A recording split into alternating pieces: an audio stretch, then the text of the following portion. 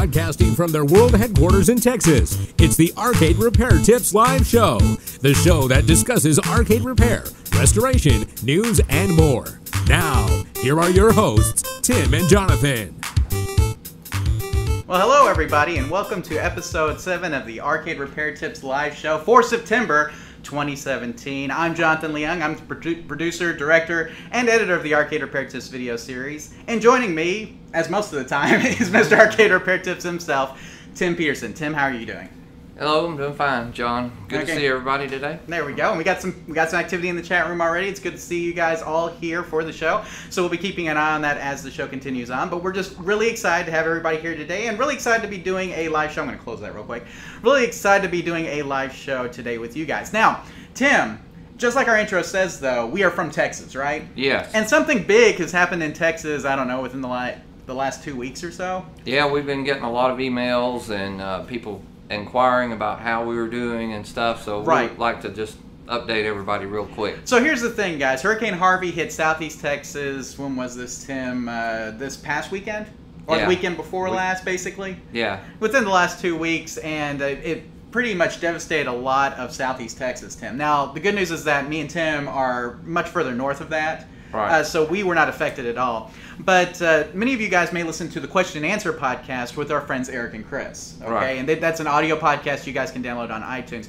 Well, they both live in the Houston and surrounding areas there, Tim. And so both of them were somewhat more affected, or at least knew people who were affected by the hurricane. And so what we did was I actually talked to Eric last night to get some of his thoughts about what's been going on in Houston since the hurricane hit. And so what we're going to do, Tim, instead of doing, like our normal kind of intro here, is we're actually going to play that interview that I had with Eric. It's about 10 minutes long. But Tim, before we do, I do want to throw this up here in case people are interested. Guys, you may notice in the description for the video, we actually have these links posted. And we would ask that you consider donating to the following charities: the Houston Food Bank, the Galveston County Food Bank of Corpus Christi, Greater Houston Community Foundation, the Texas Diaper Bank, Tim. And for those who don't know, they provide diapers to people who have kids, because a lot of people don't even have diapers for their kids right now because they're can't still get to the store. Exactly, they can't get to the store, or they're an evacuee, they're living in a shelter or wherever temporarily, and so they may not have enough diapers. And then Save the Children basically does a lot of the same things as well, Tim. So we would ask for you guys to consider donating to one of these charities here. Tim, you'll notice that we put all local charities. Right. Because we feel like local charities do a better job of actually getting support to the people who need it. Yeah, and it's not just people in Houston either. We got Corpus Christi and Galveston area. And both of us actually vacationed in Galveston just this year. We sure did. And so both of us have actually been down there within the last year, and so actually within the last couple months. Right. So absolutely, guys, if you guys would, just please consider donating to one of these charities. I'm sure they would appreciate it. But now, Tim, we're going to actually play that interview with Eric and let you guys see it. So here it is. Well, hello guys, and today we have a special interview with our friend Eric. Now, many of you who listen to the Question and Answer podcast have heard Eric. Him and Chris do an absolutely fantastic job answering a lot of your questions on that podcast since they've taken over from me and Tim. And if you guys aren't listening to that, we highly encourage you go to iTunes and search the Question and Answer podcast, download those episodes. But Eric, we really didn't invite you here today for that. It was really more about Hurricane Harvey. And as many people know, it affected Southeast Texas pretty bad. And, it's one of those things where a lot of people thought we were affected. It was way farther south, away from us. We really didn't have much aftermath from that, but we know that you have, especially being in the Houston area, and you and your friends and your family have been affected by it. So today we just wanted to bring you on and just to give us an overview about some of the things that went on kind of before Harvey hit, and then when it hit, and what's happening now with all of the recovery efforts that are going on in the Houston, Galveston, Southeast Texas region. So just kind of give us your story about what you went through, and maybe what some of the people down and around that area, friends of yours, have been through as well. Okay. Well, first of all, I was pretty much unaffected by the whole hurricane. My neighborhood, specifically my street, had no flooding. Just out or within my neighborhood, at the extremities of it, there was some flooding, some minor flooding, and then once you went out another mile or so, it was that's when it started getting into the serious. Couple of feet of water flooding into some of the houses. The roads were impassable. Or at least, for this all happened on a Saturday night, throughout the night. And of course, the next day you couldn't go anywhere. It was probably Wednesday before you really venture out, and Thursday the water was receding enough where you could get to pretty much anywhere you wanted to go. That particular Saturday night, I think I stayed up most of the night just looking out the front door every 30 minutes to see what the situation was. And, I probably went to sleep finally at about 4 or 5 in the morning once I knew that my house was okay. I was prepared, not only with, anything I would need to save as in the house as far as, furniture or what have you, but I also have these arcade machines in the house. Exactly. That was a thought as well. So I was, going to save what I could. Now, kind of talking about arcade machines, kind of taking a stop there real quick. I've seen a lot of pictures of you helping other people, like cutting out drywall and things like that, which is awesome of you to do. But we have seen some pictures as well of some collectors being affected, especially in storage units and things like that. Any of your friends or you in particular have any issues with your storage buildings or with your houses being flooded? Well, luckily, I had no game damaged. All my games are now at my house, which was not the case a week before this happened. I just by sheer coincidence, the storage building I was using to store games, and there were only about 10 games in there. I was sifting through those, either selling off games or bringing them back to the house. And I had just done that, shut down, informed them that I was out of it. And that storage building complex was flooded. Wow. That was about 1.5 feet of water. And one of my buddies had 2 very large units there that each held about 40 games plus other things in it. So, something a size that would be able to hold like a large RV full of games. And we're talking about games here, and obviously, that it's kind of a minor thing considering the scale and scope of this disaster. But I mean, overall, has the damage in your area been pretty minimal, or have there been people that have really been having to basically throw out all of their furniture and rip out their drywall? Well, I guess it depends on what you call my area, because within a mile or so, everything it was not bad. But once you go out, a radius of 2 miles, 3 miles, there were a lot of areas that were hard hit with it. So this, like I said, my buddy's storage complex and his trailer he uses to carry his games, they, each got a couple of feet of water. And of his games, half were destroyed. Another friend who lives about 2 miles away, his house was, got a couple of feet. He had to be rescued by boat. He and his family were rescued by boat, as were many people in this area.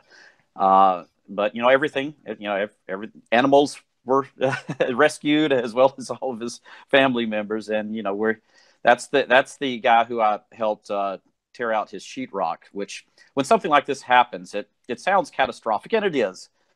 But if you quickly get the sheetrock and insulation and just get everything down to the the wooden studs of the house, it's all, you can rebuild all that. You can let it dry out, and you can you're going to lose all your furniture, your kitchen cabinets, your flooring, all of that, but you can rebuild. So it's I guess it's not too bad in that sense. Right. And of course, your house. Right, exactly. And, even though it is a tragedy, like you said, I think in a lot of places that will be salvageable, but of course it's going to take a lot of resources, a lot of money to get, a lot of these homes and people back to where they were. And so that's why we'd encourage you, whoever's watching, please donate to the links in the description of this video so you guys can, they're all the local charities is what we're going for, Eric. So the Houston Food Bank, Galveston Food Bank, and some of those, you guys donate to those because they're going to be needing food for a long time. Recovery from this doesn't take, it's not a day's process. It's a weeks, months, even years process.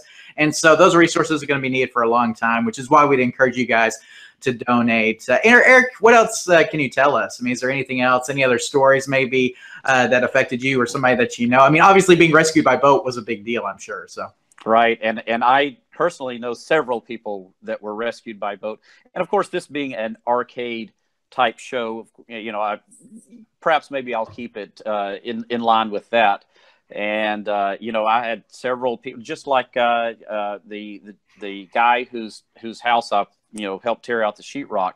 he was watching the water rise. And, if you have pinball machines, they're on legs. So you have you've got this free 2 feet that you don't have to worry about. You can replace metal legs if you need to, but, unless it gets up to the body, you're okay. But his video games,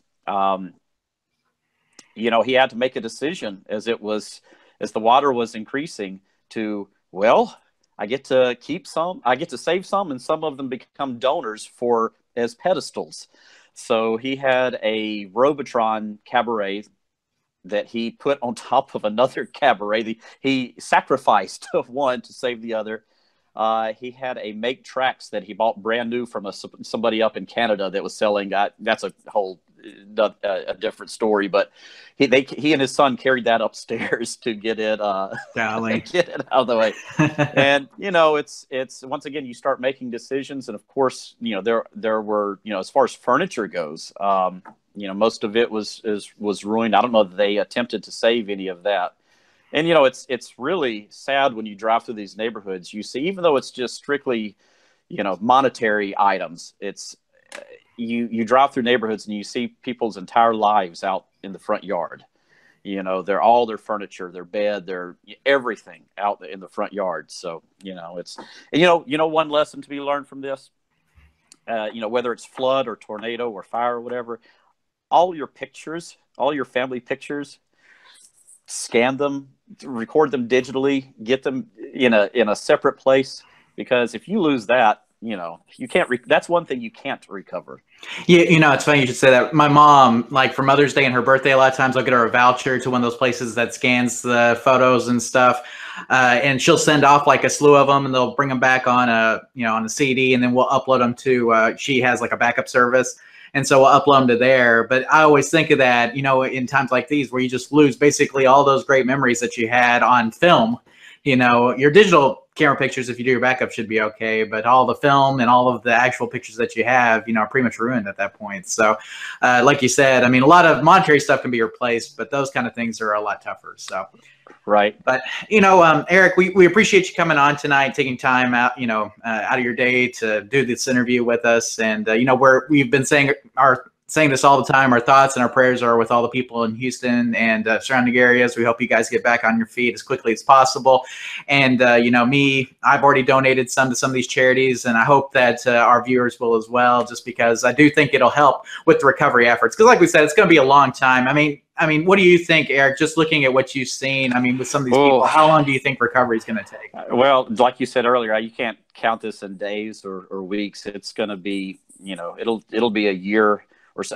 There's so many things you don't think about. The businesses, so many of the businesses were flooded. The cars, I think over 100,000 cars were destroyed in the flood. You can't buy a car because the dealership's cars were flooded. So, like I said previously, I was very fortunate to be unaffected by this. But so many people are displaced. You have a lot of people staying in shelters. I suspect, some people will have to move away and stay with relatives until their house is habitable again. But it's going to take a long time. Luckily, the loss of life was really low for what this was, and rebuilding a house is tough, but this could have been worse.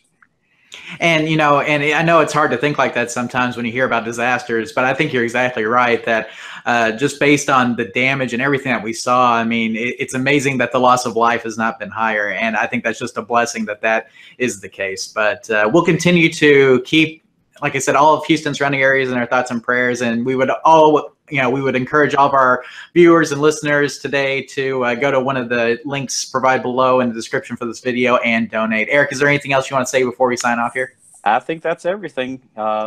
Enjoy the rest of the show.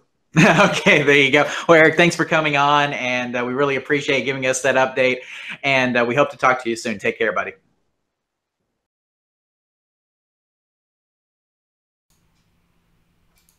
Okay, guys, we're back here, and we just want to thank you guys again for watching the video with Eric Tim. He said a lot of interesting things. For those of you guys who watched it, just a lot of crazy stuff going down in that area. So again, we want to encourage you guys to visit one of the charities that's in the description for this video right down below and donate. I mean, even if it's just a small amount, right, Tim? Sure. Any amount helps. And like we said in the video, it's not going to be days or weeks, Tim. It's going to be months or years before that area is able to recover. So. Probably so.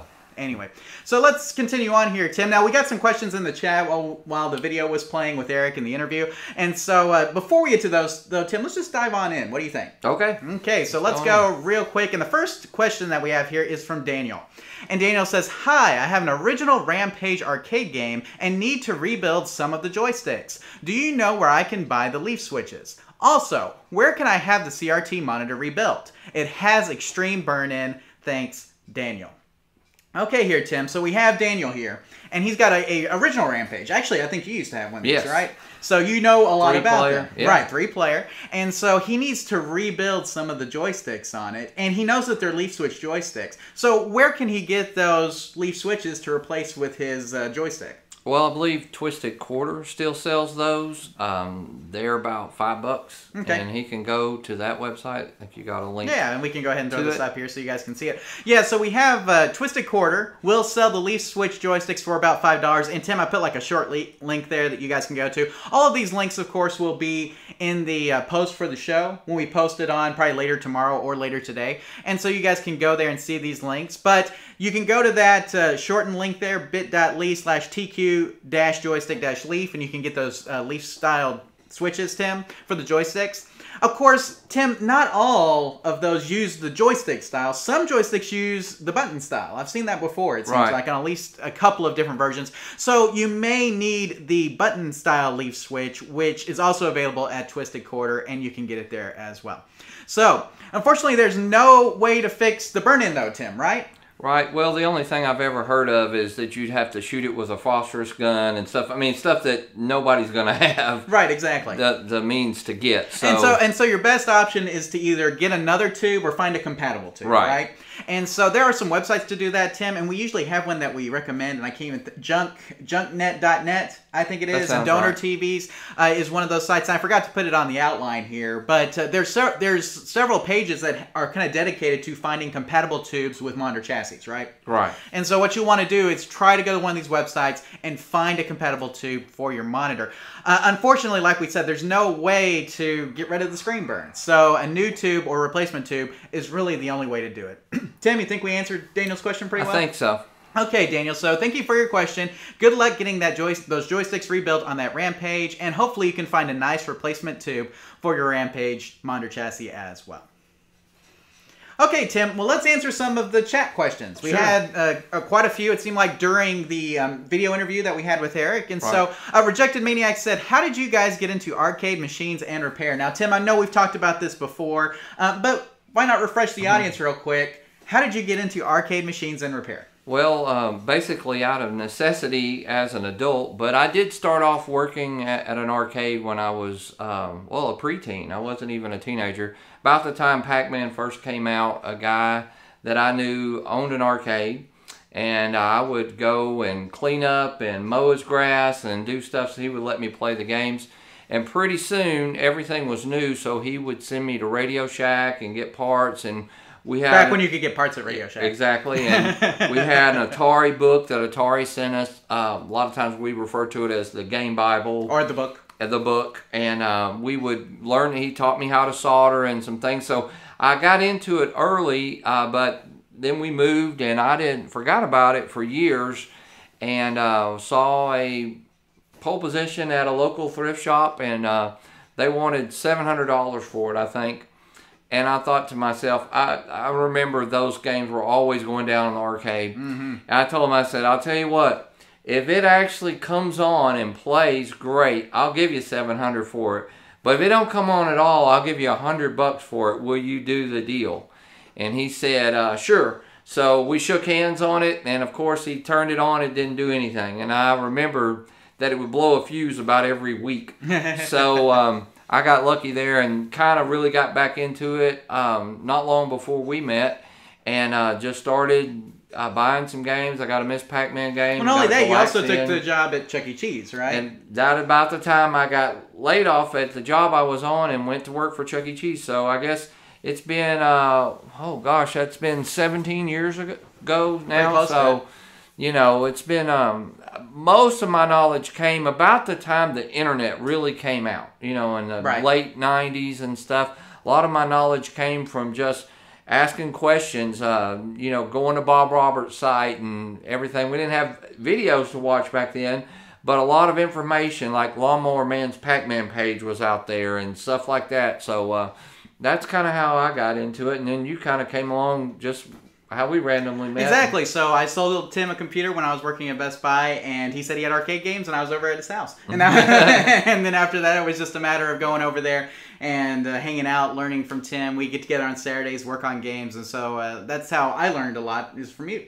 Right. So, and then, you know, from there, we decided to do the videos and some other things, but I think that pretty much gives the how did we get into it, right? Yeah, I think so. You know, I could always tell people what not to do more than what to do at the beginning. Right. Because I made so many mistakes. A lot of it was just getting my hands in there and getting dirty and learning stuff by trying things. So, absolutely. You know, by all means, that was an easy way to get into it by the necessity, because we couldn't find a person who would repair games anymore. Exactly, and so that's really what it comes down to. So, Rejected Maniac, hopefully that answers your question. You know, Tim, I think it is curious to see how people, maybe you guys, so if some of you are in the chat, let us know how y'all got into arcade machines and repair. Right. Because we'd like to know. Maybe you picked one up at a garage sale and you started doing search online and you found our website, and that's why you're here today. Whatever the case may be, let us know how you got into it. We'd be curious to hear that as well.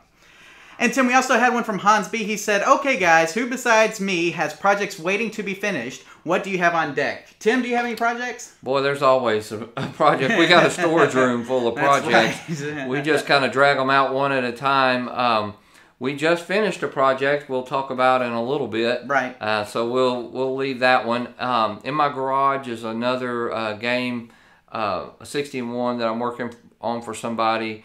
I've got a monitor to fix. I've got, oh goodness, there's a Centipede that I'd like to get out of storage and probably do a power supply rebuild on it. So what about you, John? Well, I've had one that I've been meaning to do for a while. It was a Raiden 2 that I've got a multi-game board for that I want to throw in there, and I just haven't gotten around to it. But it needs a new overlay, it needs new joysticks, it needs a lot of work, and so I really haven't gotten into it because of that. Hopefully I can get around to that too, Tim, very soon. But you know how it is. It's just time. Yeah, exactly. having a lot of time. Now, I will say that Louis actually put in here the... he put a link to, I think it was the junknet.net/donor-TVs is where you can go to find replacement compatible tubes if you guys are looking at that. And he also put some nice links to different manuals and things in there. We want to thank Louis, of course, Louis, one of our Facebook moderators, Tim, but is also here moderating the live chat for us tonight. So thank you, Louis, so much for that. But Tim, I think that we've kind of got that. Oh, there's one from Alan. Where can I find manuals for my games? Okay. Okay, there's a lot of places online you can find them, and Louis is actually linking them as we're going, which is really great. But you know, textfiles.com is one, Tim, where there's a lot of them. Archive.org actually has quite a few of them on their website as well. But if you do searches online, Crazy Kong, I think was another one that has a lot of manuals. We have some of these listed on our resources page at arcaderepairtips.com/resources if you're looking for manuals for games.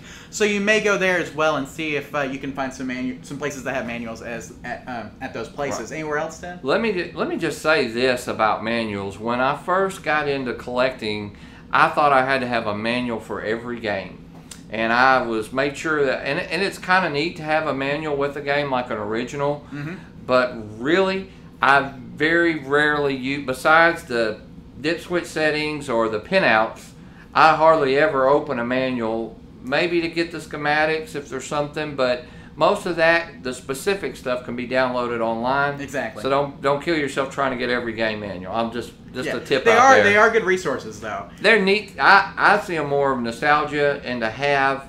They're good to have if you're going to keep that game for a long time. Absolutely. So now I did see here that Reject Maniac said how he got into arcade machine and repair. He said, I would like to say how I got into arcade machines and repair. I grew up in the arcade, and as a child I would always wanted one. Found a Mortal Kombat 1 for $350 working and an Ultimate Mortal Kombat 3 board in it, which is a really good deal because those are pretty rare boards now.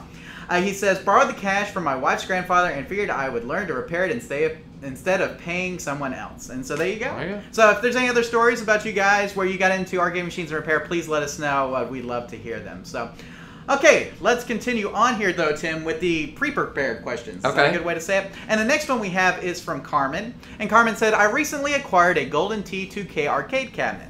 Everything worked fine with it the first couple of days, and I noticed a hissing sound coming from the monitor, but everything worked correctly. Then I had trouble starting it up, where it took a couple of power cycles to get it going. Then it turned on, and during gameplay, the monitor just went out. I haven't been able to get it back. Any help would be appreciated. I haven't been able to locate any fuses on the monitor yet. I'm still looking. Also, looks like the Golden Tee cabinet was originally a Mortal Kombat cabinet. Any help is appreciated. Now, Tim, for a lot of those people who are out there who may not be familiar, operators would change over games at the drop of the hat to whatever was making money. Sure. And so this is probably a Mortal Kombat cabinet that you have that got converted to a Golden Tee once Mortal Kombat stopped making money. Right. And so Really it's very common. So, but Carmen's question is a good one here, Tim. It's kind of like she had it working, and then she hears this, what is it, like a loud hissing sound. Okay. Yeah. Loud hissing sound coming from the cabinet, and then like it would take it, and then start just taking a couple more power cycles to come on, and then one time she was playing it, and boom. Right. Just gone. So what do you think's happening with Carmen's Golden Tee 2K here? What can she do to fix it? Well, we always say if you hear hissing, that's kind of like the snake. Snake is letting you know something's wrong or you're in danger. So a hissing sound, a lot of times we suspect a monitor problem. Like it could be a cap leaking or a flyback going bad or something. And so in this case, she needs to let us know if it is a monitor and your monitor go out, you can unplug it, the monitor only, and the game should still play blind. What we mean by blind, John, is that you would still hear the sounds, be able to coin it up, be able to start.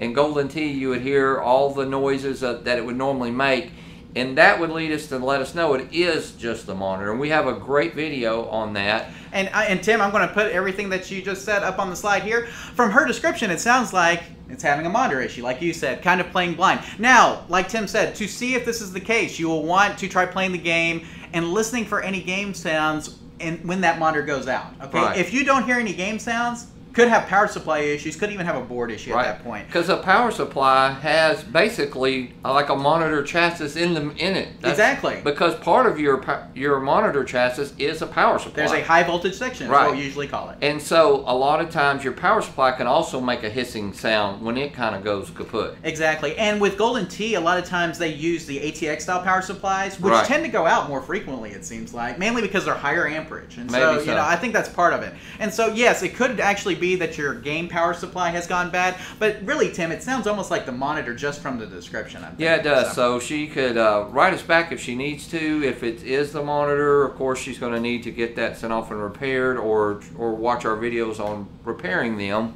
But if it's not the monitor and it's she is able to not to hear any game sounds, or then she needs to check her voltage and stuff. But we could go into that a little deeper. If right, and I threw the slide back up just so we could refer her to the troubleshooting games that are playing blind, because you mentioned that when you did your initial diagnosis there, and that's a very important part of this, because that will help you in solving the monitor issue if you are indeed having the monitor issue, right, Tim? Yeah, we always tell people that's one of my favorite videos, because if there was ever anything that go wrong with a monitor, that monitor did. That's right. We had every problem in the world. The funny thing, and this is something that's behind the scenes, is that I didn't really think that the flyback was bad. No, I didn't We either. thought that the hot was bad, and so we were just going to replace the hot, but sure enough, when the hot went bad, then we saw a little arcing. Yes. And when we saw that arcing, we're like, oh, dang, flyback's bad. And so we actually robbed the flyback from another chassis, because we had not ordered one at that point, and just so we could finish up the video that day. And we got it working, and it was fine. But, I mean, it's just, you know, you never know, Tim. Sometimes you get in deep, you think it's one thing, it gets deeper, you know, it's like a rabbit hole, right? So, you got to be careful.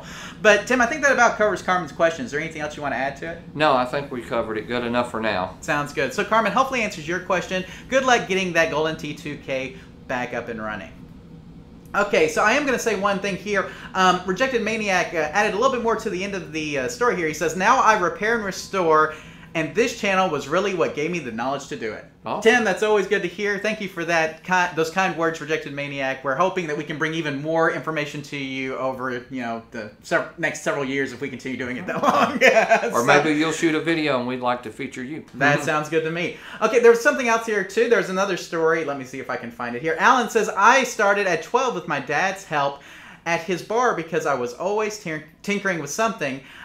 So he gave me, he gave me an old arch rivals, and it just grew from there. So there you go, Tim. There's another story about how people get into arcade repair. Alan said, this channel and website and emails have been so useful. Always glad to hear that. Thank you, Alan, for that. And guys, remember, you can leave us all sorts of great messages in the chat. We want to thank you all for joining us. Hopefully you guys can continue to leave us messages in the chat. I was just reading. It's hard to read and talk at the same time. But Rejected Maniac says the MK1 cabinet right there. He identified it as Mortal Kombat 1 and says, I know my Midway games, worth more converting it back. And you're exactly right, because the Golden T2K, I think you can get the boards for about $35 now. Yeah. I mean, they're super cheap. Great test boards, by the way. If you're looking for JAMA test boards, Golden T2K. Yeah. Super cheap. Great thing to do. So anyway, so that's one thing that we'd really recommend if you guys are looking for cheap test we used to say Street Fighter 2 boards. Yeah, but Street Fighter 2 boards have gone through the roof. Exactly. So no longer Street Fighter 2. You want to stick with Golden T2K boards for sure. Or Cherry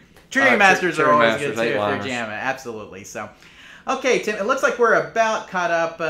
Hans says, I've used you guys' videos a few different times for different tech tips. I appreciate what you do. All right, thank you. Thank you, Hans. So thank you guys so much. We're always good.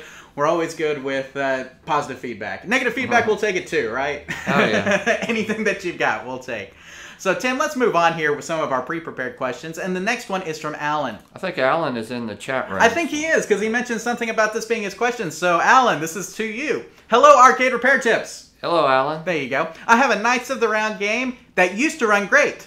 I turned it on one day and I get a black screen. It still lights up and the screen goes white if I turn the brightness all the way up. The game plays if I put credits in, but I'm not sure what's wrong with it. Any ideas? Thanks. Okay, man. Okay, Tim. So we've got Alan here, and Alan has a Knights of the Round game, okay? Right. And so Knights of the Round is a Capcom game. A lot of people are familiar with it. It's a really great game. If you haven't played it, it's a 3-player, side-scrolling beat-em-up. You can't beat it. It's a great game. Look it up in MAME, play it, something like that. You'll have fun with it. But he's having problems with his board, and he said it used to run great, and then all of a sudden he gets a black screen. So what do you think is going on with Alan's Knights of the Round board here? Well, it sounds like from his description that he has a CPS-1 suicide battery problem. Okay. And so tell us what that is. Well, that's when the battery dies on the board. Right. And the graphics will no longer display properly. Right. So, but the weird thing, okay, about CPS-1 boards is that the graphics won't display properly, but the game logic still runs. Exactly. So you'll hear it. Right. But you won't see it. Exactly. And you can credit it. He did the right thing. He can turn up the brightness on his monitor. Right. And you can credit it and stuff. So he probably has a dead battery on his board. Now, the problem is that we can't just replace the battery. Right. You can't just pop it out and put another one in. You can if it hasn't gone bad yet. Okay, but the problem here with Alan's is that it sounds like it's gone bad. Sounds like it. So what we're going to do here is we're going to show this, Tim. I'm going to show our outline here. Okay. And it says, it sounds like a CPS-1 suicide battery problem with your board. When the battery dies on certain CPS-1 boards, Knights of the Round is included in this certain, Tim, the graphics will no longer display properly. The good news is that most of these boards can be revived even if the battery is dead. But Tim, you got to get a new set of chips. Okay, right. Usually what that requires. And so there are instructions on the Dead Battery Society page, and there's a CPS-1 board section that you can go to. Again, we will put this in the links on the post for it. But Alan, if you want to copy that down real quick, it's arcadecollecting.com/dead.html. If you go there and look up CPS-1 boards, you'll find Knights of the Round on the list, and you'll see that you'll see all of the steps that you can take to get it working. I think the images are actually there too, Tim, if you have your own burner. Yeah. You could actually burn that to a chip, burn those chips yourself. But yeah, CPS-1 boards, and Louis saying this in the chat, Tim, can be a real pain. And they can, and CPS-2 as well, yes. because of all of the lengths that they went to protect them. Okay, the whole thing was they had a problem with Street Fighter 2 boards, and that people bootlegged them all the time. There were a million bootleg Street Fighter 2 boards. So Capcom wanted a way to say, hey, you can't bootleg this. So they encrypted some portions of the board, and it had a battery that powered a chip that stored the decryption key. Okay, and so what ends up happening is that it makes it really hard to bootleg, but at the same time, it also means that if that battery dies, you lose the decryption key, you lose functionality. Right. And so that's really what it came down to. And so thankfully, Tim, a lot of people have been putting a lot of effort into, cracking the encryption and making chips that are already decrypted, so that way you don't have to have that at all. And so that's really what it comes down to. So if you have a CPS 1 or CPS 2 game and it plays just fine today, replace the battery now. I was going to say, you should go replace the battery or just wait till it dies and do the Phoenix. Or put the decrypted ROMs on there. Yeah, exactly. I mean, that's really what you want to do. If it's working fine now, replacing the battery is pretty easy, and you have about a 30-minute window from the time you take off the battery to the time you put a new one on. Okay. And it's not bad. It's just like 2 solder points. I mean, cool. You open it up, you replace it real quick, you're good. As long as you keep doing that about every, 8 years or 6 years or 5 years, however long. As long as you keep replacing the battery every so often, you'll be in good shape, okay? But once that battery dies, you're going to have to get a decrypted set of ROMs to bring it back. So, all right. There we go. So, Alan, hopefully answers your question. I don't see anything in the chat room, but hopefully we got that all in there. I'll throw up the slide for you one more time since you're in there. arcadecollecting.com/dead/dead.html. That's where you want to go. Link will be in the show notes once we make the post on the website, but for now, it's there. So, okay, so there you go. So, Alan, hopefully that answers your question, and good luck getting that Knights of the Round board back up and running. Okay, Tim, I'm not seeing any more questions in the chat. I'm looking over here. You see any? Nope. Nope. So let's continue on with what we have here. The next one is from Josh. And Josh says, hello, I have a Golden Tee Complete Edition. Apparently it's Golden Tee Day. Yeah. Who knew? Recently, it started not booting. It turns on fine, and I can tell the power supply is working as the lights glow on the motherboard. But beyond that, I'm getting a monitor is working, no signal message. Any ideas what this may be? Thanks. Now, Tim, I want to show the pictures that he sent here. Now, Tim, this is a Golden Tee 4 board set, even though it's complete. Complete has all of the different, what do you call those things? Not tracks, but it has all of the different courses. Okay, so Complete has all the different courses of the 4 system. But this is a 4 system that you have here. So no different than any other Golden Tee 4 system. It has an ID cabinet number on it. And you'll see here, Tim, a nice little message that says monitor is working. Right. So we can probably assume that the monitor is working, right? Yes. Just a guess? Am I good? Yes, I would assume since it's got a signal on there, no signal on there, that the monitor itself is good. It usually floats around or will sit there. That's a good sign that your monitor is okay. Absolutely. So I have a lot of people tell me that the monitor went out and says no signal. Right. Well, the monitor's fine. As long as you're getting words on the screen like that. And I like how this one says monitor is working. Yes, it like does. To let you know, it's like you're not getting a signal, but the monitor is definitely working. So Tim, let's talk about this problem here. So, I said this would lead us to suspect the board, right? Yes. Because we know that the monitor is probably working. Now, it could be a power issue, right? It could be, and that's where I would start is by checking the voltage, because they're real picky on those boards. Right, and like we said, a lot of those use the high amperage ATX style power supplies. And so you want to make sure that you're checking the voltage on that because they do have a tendency to go out. I mean, several games that we've had over the years have gone out with those power supplies in them. So it's not uncommon. So really the first step here would be definitely to check the power supply. Make sure you're getting good voltage up to the board. Now, Tim, you'll notice that board has something interesting in it with the fact that it actually has a separated video card. Yes. Okay? And so it could be that video card has gone bad. It so the could board be. could be running fine, and that video card has gone bad. And unfortunately, Tim, those cards are kind of rare now. It's usually where you would start with those two, would be the video card. Exactly. And you're right. You're going to have a hard time kind of finding one, but there are some replacement ones that will work. And so we'll throw this information out for you, which is basically the same thing that we've already told you, Josh, but just in a nice form here that you can look at. And so, basically, you do want to start by checking the voltage on your power supply. Even though the lights are coming on, it still could not be putting out enough voltage. Tim, should I read that again? Sure. Even though the lights are coming on, it still could not be putting out enough voltage. Guys, sometimes we assume that if we have lights on our board, that we're getting correct voltage. Not always the case. You may have enough to power the LEDs, but not enough to power the board. Exactly. So keep that in mind. An LED will power on about 3 volts. Right. So it doesn't need the entire 5. It doesn't need the 5. Right. And so But just you because do. you have the LEDs doesn't necessarily mean that you actually have the board. Exactly. So there you go.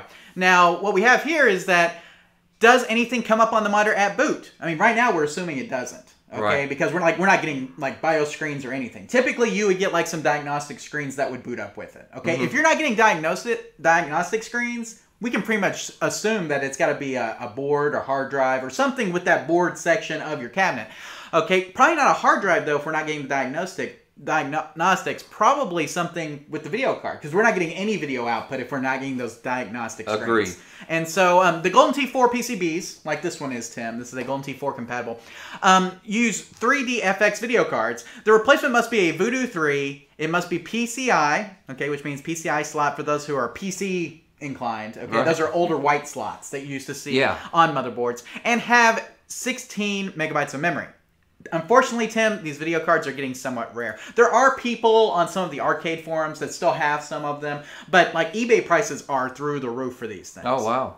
And so you have to be very careful if you're looking for a replacement because they can get very expensive. But that's what you'll need if you want to replace that video card. And Tim, it may be worth seeing if somebody has one you could try in order to just see if that's the video card issue before you end up buying one. Yes. So if you have a friend or something that has a Golden T4 cabinet as well, might swap the video cards and see if you're getting it working. And if it does, then you need to start searching for video cards. And you may be cheaper just buying a working board on eBay. Exactly. Just depending on what the problem is, you may be exactly correct, Tim. So it may be just better to go ahead and replace the whole thing because sometimes finding those video cards can be tough.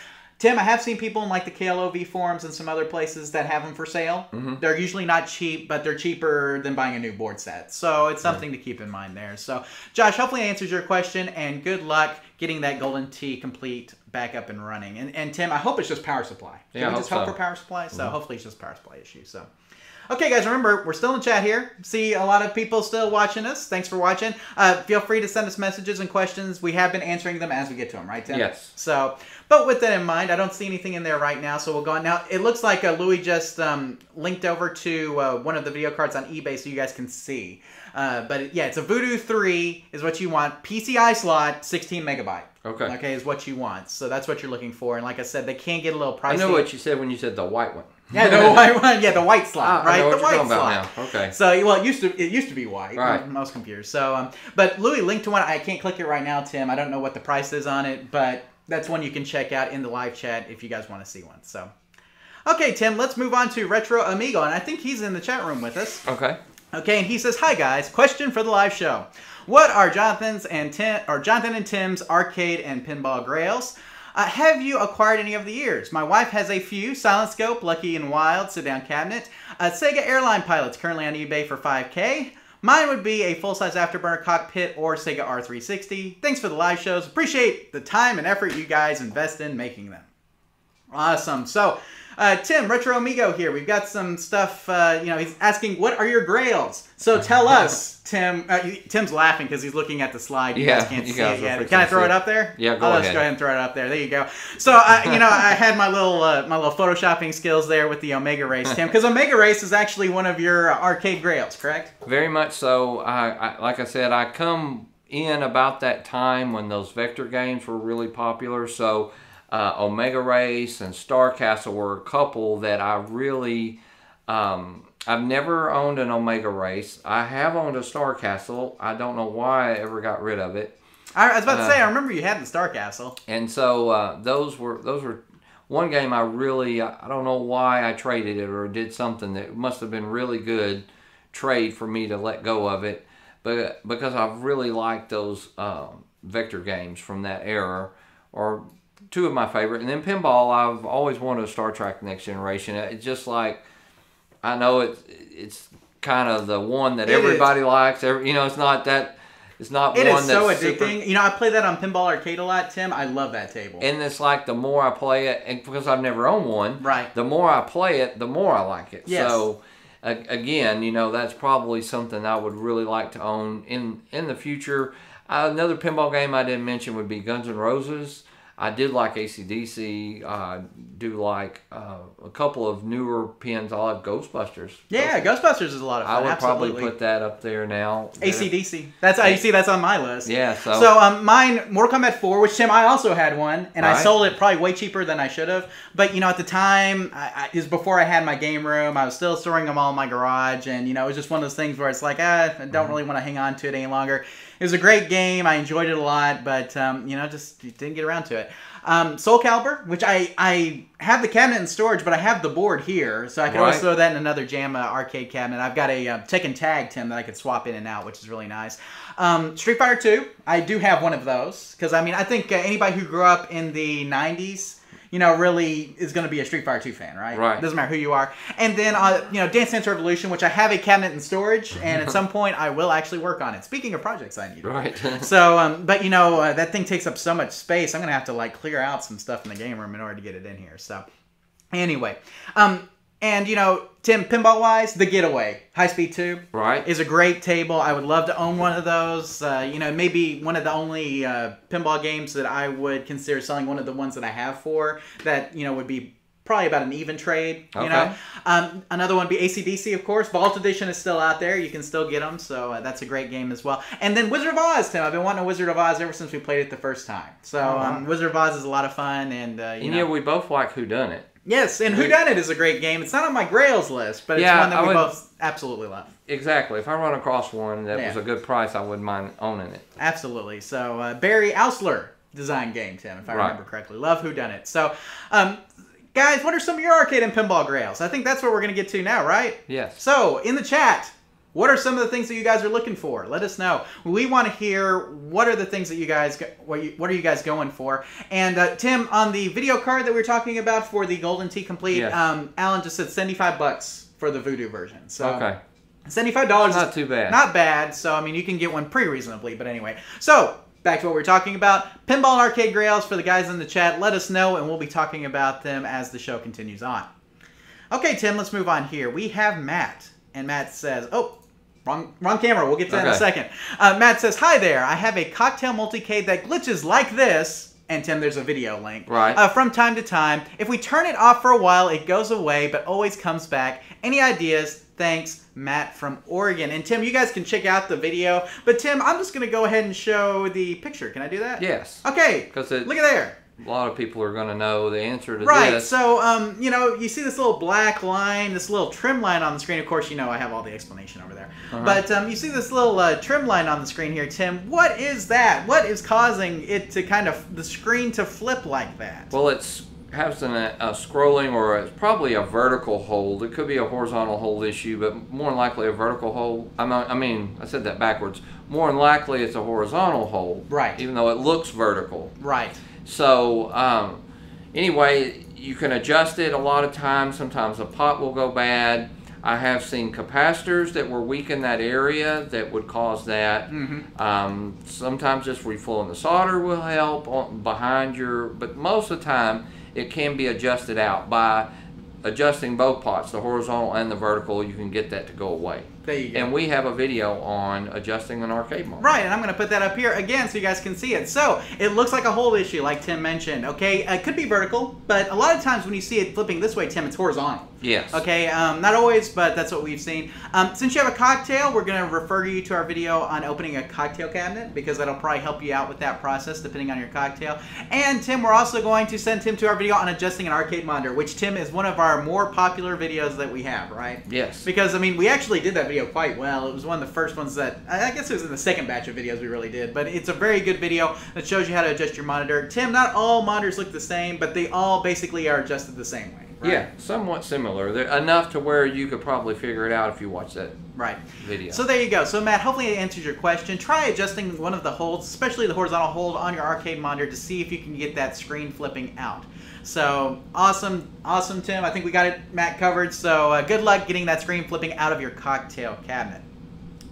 Okay, Tim, so here we've got some more questions in the chat. Carmen says, what is the cost of an original Mortal Kombat board with sound card? eBay has them for around $249. Is that a good price?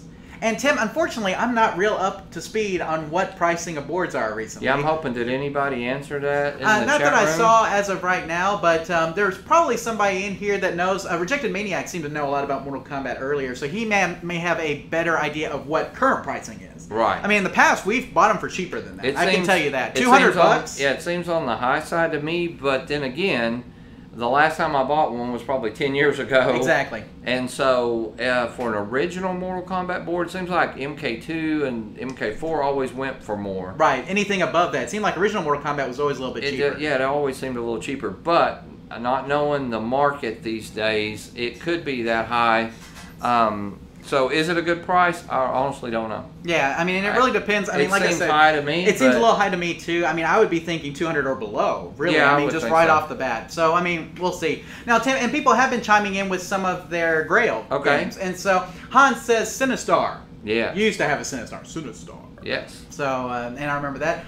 Carmen says Mario Brothers, which I used to have a wide body that I sold to Stan. Actually, our friend Stan has. Did you ever have Mario Brothers, an original? I can't remember. So many games have cycled through. It's hard to keep track. Not the original, not the orange cabinet one. Right. No. So there you go. And then Had Louis the says, Super Mario Brothers. there you go. Louis says Zybot's Wizard of Oz and Zybot's Arcade Wizard of Oz Pinball, I believe. Okay. And then Collector Cat says Ninja Warriors, Tim, which is a 2-screened or 3-screened arcade cabinet, if I remember correctly. So quite a few there. So Carmen also says first time viewer of the show and it's great. Thanks for joining us, and we're glad that you think it's great. We'll continue on. Didn't say nothing yet. Right. Now, it looks like, let's see, Soniku Brat says, for what it's worth, in my turbo, I couldn't get the hold to stay put. Turns out the sync switch polarity needed flipped. And so, yeah, it could be a sync-related issue, right, Tim? Yeah. And that's something we don't talk about very often, but sometimes when you're having problems holding, it can be caused by sync issues, whether that's polarity, whether that's having the wrong polarity hooked up, it takes a negative sync versus a positive sync or composite Yeah, I would say sync. if you bought it, or it has always done that. Most of the time when we're talking about a hold issue, it kind of starts doing that. True. But he's right. That's a good. Thank you for that point. It's a great point. Oh, 3 screens on the Ninja Warriors. Thank you for that too. Yeah, I was thinking it had multiple screens. It's been a while since I've seen one. It's not one that you see very often. So there you go. So Tim, it sounds like some people have some more grails out there. If you guys have any other grails, let us know what they are. We'd love to hear what you guys are looking for. Okay, Tim, let's move to Gavin. And Gavin says, hey, I need to replace RAM on my Joust board. Is this the right RAM for me to purchase? And Tim, he has a link to twistywristarcade.com/RAM/46-4116-RAM.html.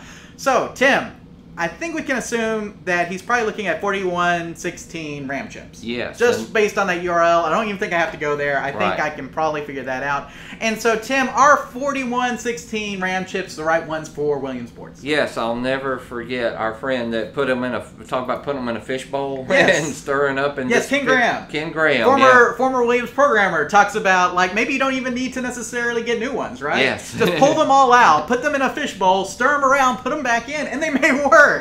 He actually says that, and he used to work for Williams, so we'll take his word for it. It's funny, but there is a mod that a lot of people are doing. So that is the correct. That's the official memory chip. If you look at the schematic, you're going to see 4116s, right? Right.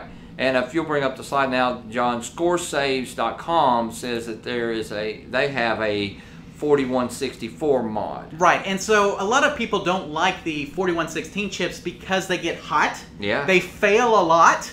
And they require multiple voltages, okay? So you have to make sure that all those voltages are good getting to those chips. So a lot of people have moved over to the 4164s. Now, you can't do just a straight swap, though. You actually have to modify the board to use the 4164s. And so the scoresaves.com/miscellaneous there /just say no to 4116.html will show you how to do the mod on your Williams game. So you can take the 4164s, which are much more reliable, they run a lot cooler, and they only require 1 voltage as far as I know, Tim. And so, you know, with those things in mind, you're talking about, it's kind of like bulletproofing, okay? Right. Do you want to run what originally came with it, or do you want to bulletproof it a little bit? Really, the choice is up to you, but I thought we had mentioned this here for Gavin, just in case some people wanted to take the extra step and bulletproof their game. Yes. So, I mean, that's really what it comes down to. But we've replaced a lot of 4116s and been good for years. Oh, yeah. And so it's not like it's a big deal. No. But it's just something that people are doing to increase reliability. And Tim, as operators, you always want to increase reliability.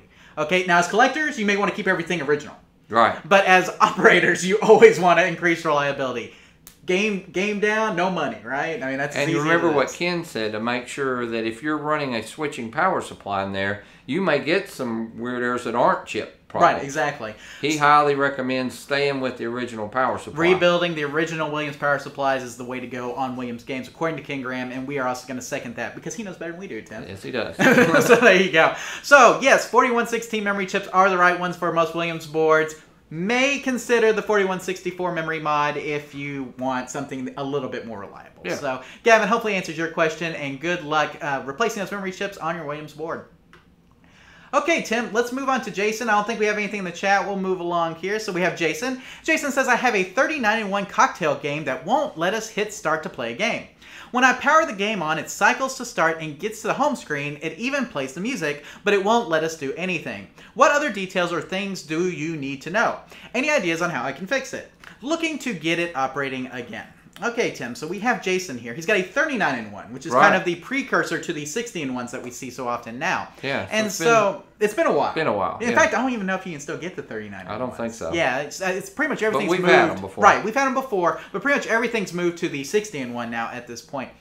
So Tim, he can't start the game. He's sitting there, he's hitting the start button, and the game is not starting. What could be happening with his 39-in-1 board that would cause this? Well, you could have bad wiring or a bad start button. Right. I mean, Simplest answer if it first, was right? working and it quit working, then I would definitely check the wiring, especially the grounds, because they're probably daisy chained from the other grounds. And it's so common to have breaks in those daisy chains. Right, and you can go ahead and show the slide, John. What Yeah. he needs to do is go into his test mode. And he actually sent us this screenshot.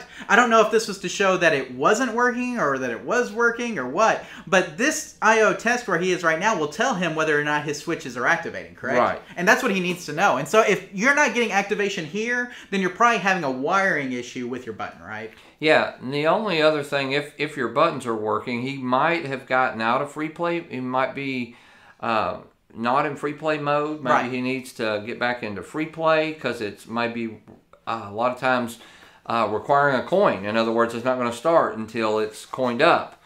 It should be a dip switch on the board. There's some things that he can check Yeah, there. and you see, that's different than the 60-in-1. The 60-in-1 is a software switch Right, that it's you a- change in the test mode. Yes. Right, whereas the 39-in-1 actually has a hardware dip switch that you're going to change for free play. And a lot of times you think, well, how did a dip switch get changed? Right. But I can tell you how many times I've actually went into a game. Maybe you were in there and you were cleaning or something, or you were adjusting something else. You accidentally turned it or hit it, and it didn't notice it right away because it didn't take effect until the game went off and come back on. Exactly. So that does happen. I see it happen at work all the time. So I would check out your manual and see about that. Make sure all the settings and stuff are right there. Sounds good. So, Tim, basically the two things he needs to check is he needs to make sure that his wiring to his start button is good. He needs to make sure that his cherry switch is working. Yeah, the cherry switches do go bad. Now, over time, usually they will get worn out more Right. than they will break or quit working. I think I think we've all seen this, but I know me and Tim have seen this, where the cherry switch button actually starts wears. Yes. And it'll at some point almost become even with the rest of the switch if it's Right. been pressed so many times. And I know, it takes, I don't know, who knows how many thousands and thousands of hits to get to that point. Right. But it will. That little switch will wear after a A quick while. way to make sure your cherry switch is good, you can take a small wire, say about 6 inches long, strip both ends, and touch them together, the two wires that are going to your switch, touch them together, and if it jumps or pushes or whatever it's supposed to do at that time, then you'll know that switch is bad. Or Right, you can so- also use a meter. And Right, check so it. basically you're talking about jumpering the ground and the wire for the switch. Just jumper Yeah, those real jumper quick the with the two game wires on. with the game on. And in that input test. Touch them just temporarily. You can touch it one end. Let's say it's a black and a red wire. You can put the one in the black and hold it there. Then take the red and just kind of touch it. Every time you touch it, it should jump, start, go left, go right, whatever it's that particular switch is supposed to do. And if it doesn't, then it could be wiring issue more than switch issues, Yeah, right? maybe. So there you go. So, Jason, hopefully answers your question. Let's check the button, let's check the switch, let's check the free play mode, Tim. And hopefully between those three, that 39-in-1 board will start working, right? Hope so. So, sounds good. Jason, thank you for your question. Good luck with your repair. Okay, Tim, we did have a question from Alan here. And Alan says, ever thought about starting and teaching classes? Man, you're in our classroom right now, right? But yeah, we've actually thought about that in the past. Maybe doing online courses or something like that. I don't know if we'll ever get that organized. We have. I was in some discussion about maybe going. Maybe if say a town, and we were in negotiations with a place in Austin about maybe going down there and teaching a week-long class or something. That is something that I think we would consider. But then again, if somebody wants to organize that, if you live in a big enough town or in a big enough area where you have a lot of collector friends and y'all wanted to organize that, we could probably look into something like that. We have went to people's homes and taught them. I liked the guy. I don't know if you kept up with this, Jonathan. There was a guy that went around repairing pinball machines, and he videoed, he made a trek all around the country. Right. I thought if I could ever get enough time off of work and do that, maybe for a couple weeks, that would be pretty cool. So there you go. I would consider doing that. So you're saying for the right price, you'll... Yeah, it would have to be financially worth it and time schedule where I could take off my normal job. You Because guys Chuck E. know Cheese needs you. They're breaking games all the time. they do. They're every single minute. Of the day. Was that them calling you just a second ago? No, that was my son. Oh, well, there you go. Okay, well, you know, I'm used to getting calls while we're filming and things, so I mean, That's it's a not that big different deal. issue, broken down truck. But Oh, okay, there you go. We'll So get back to that one. So yeah, we've thought about teaching classes, maybe online classes and stuff. But really, Tim, this is kind of our classroom where we are here. But if you're in an area and you know, and maybe enough people are interested in doing something like that, we could possibly consider coming down, right? And we do seminars at some of the events. That's right. We go to. Houston is usually where we do a lot of seminars. We've done them in Georgia Yes. at the Sun and Fry Game Room Expo or Gaming Expo. They've recently changed. So it. if you have a gaming expo near you that we haven't been to, or we haven't been to Northwest, we haven't been Northeast. So, Right. if you would like to help by getting us on your ticket or whatever to organizers, if you want to contact them, we'd be more than happy to talk to them about it. Absolutely. Sounds good. So, Tim, let's continue here. And the next one we have here is for Mike. And Mike says, I hope you can help me. I have a 60-in-1 that when I turn it on, shows the Dell logo on the screen and then goes black. I have one green light one green light on and one green light that just flashes on the board. The game is only about 4 months old. Thank you, Mike. So, Tim, we have Mike here, and his 60-in-1 is showing the Dell logo. That's really weird. Right. I didn't know Dell sponsors the 60-in-1. Yeah, they must be producing them in some warehouse somewhere, I think. No, seriously, though. The 60-in-1 board, Tim, is a bootleg board. I mean, Yes. It really is. Let's be honest. And so, it is not made by Dell. It's not sponsored by Dell. But I bet you anything, Tim, the monitor in your game is from Dell. Right. Okay, because that's probably why we're getting that Dell logo there. And so, Tim, I'm just going to go ahead and throw this up here.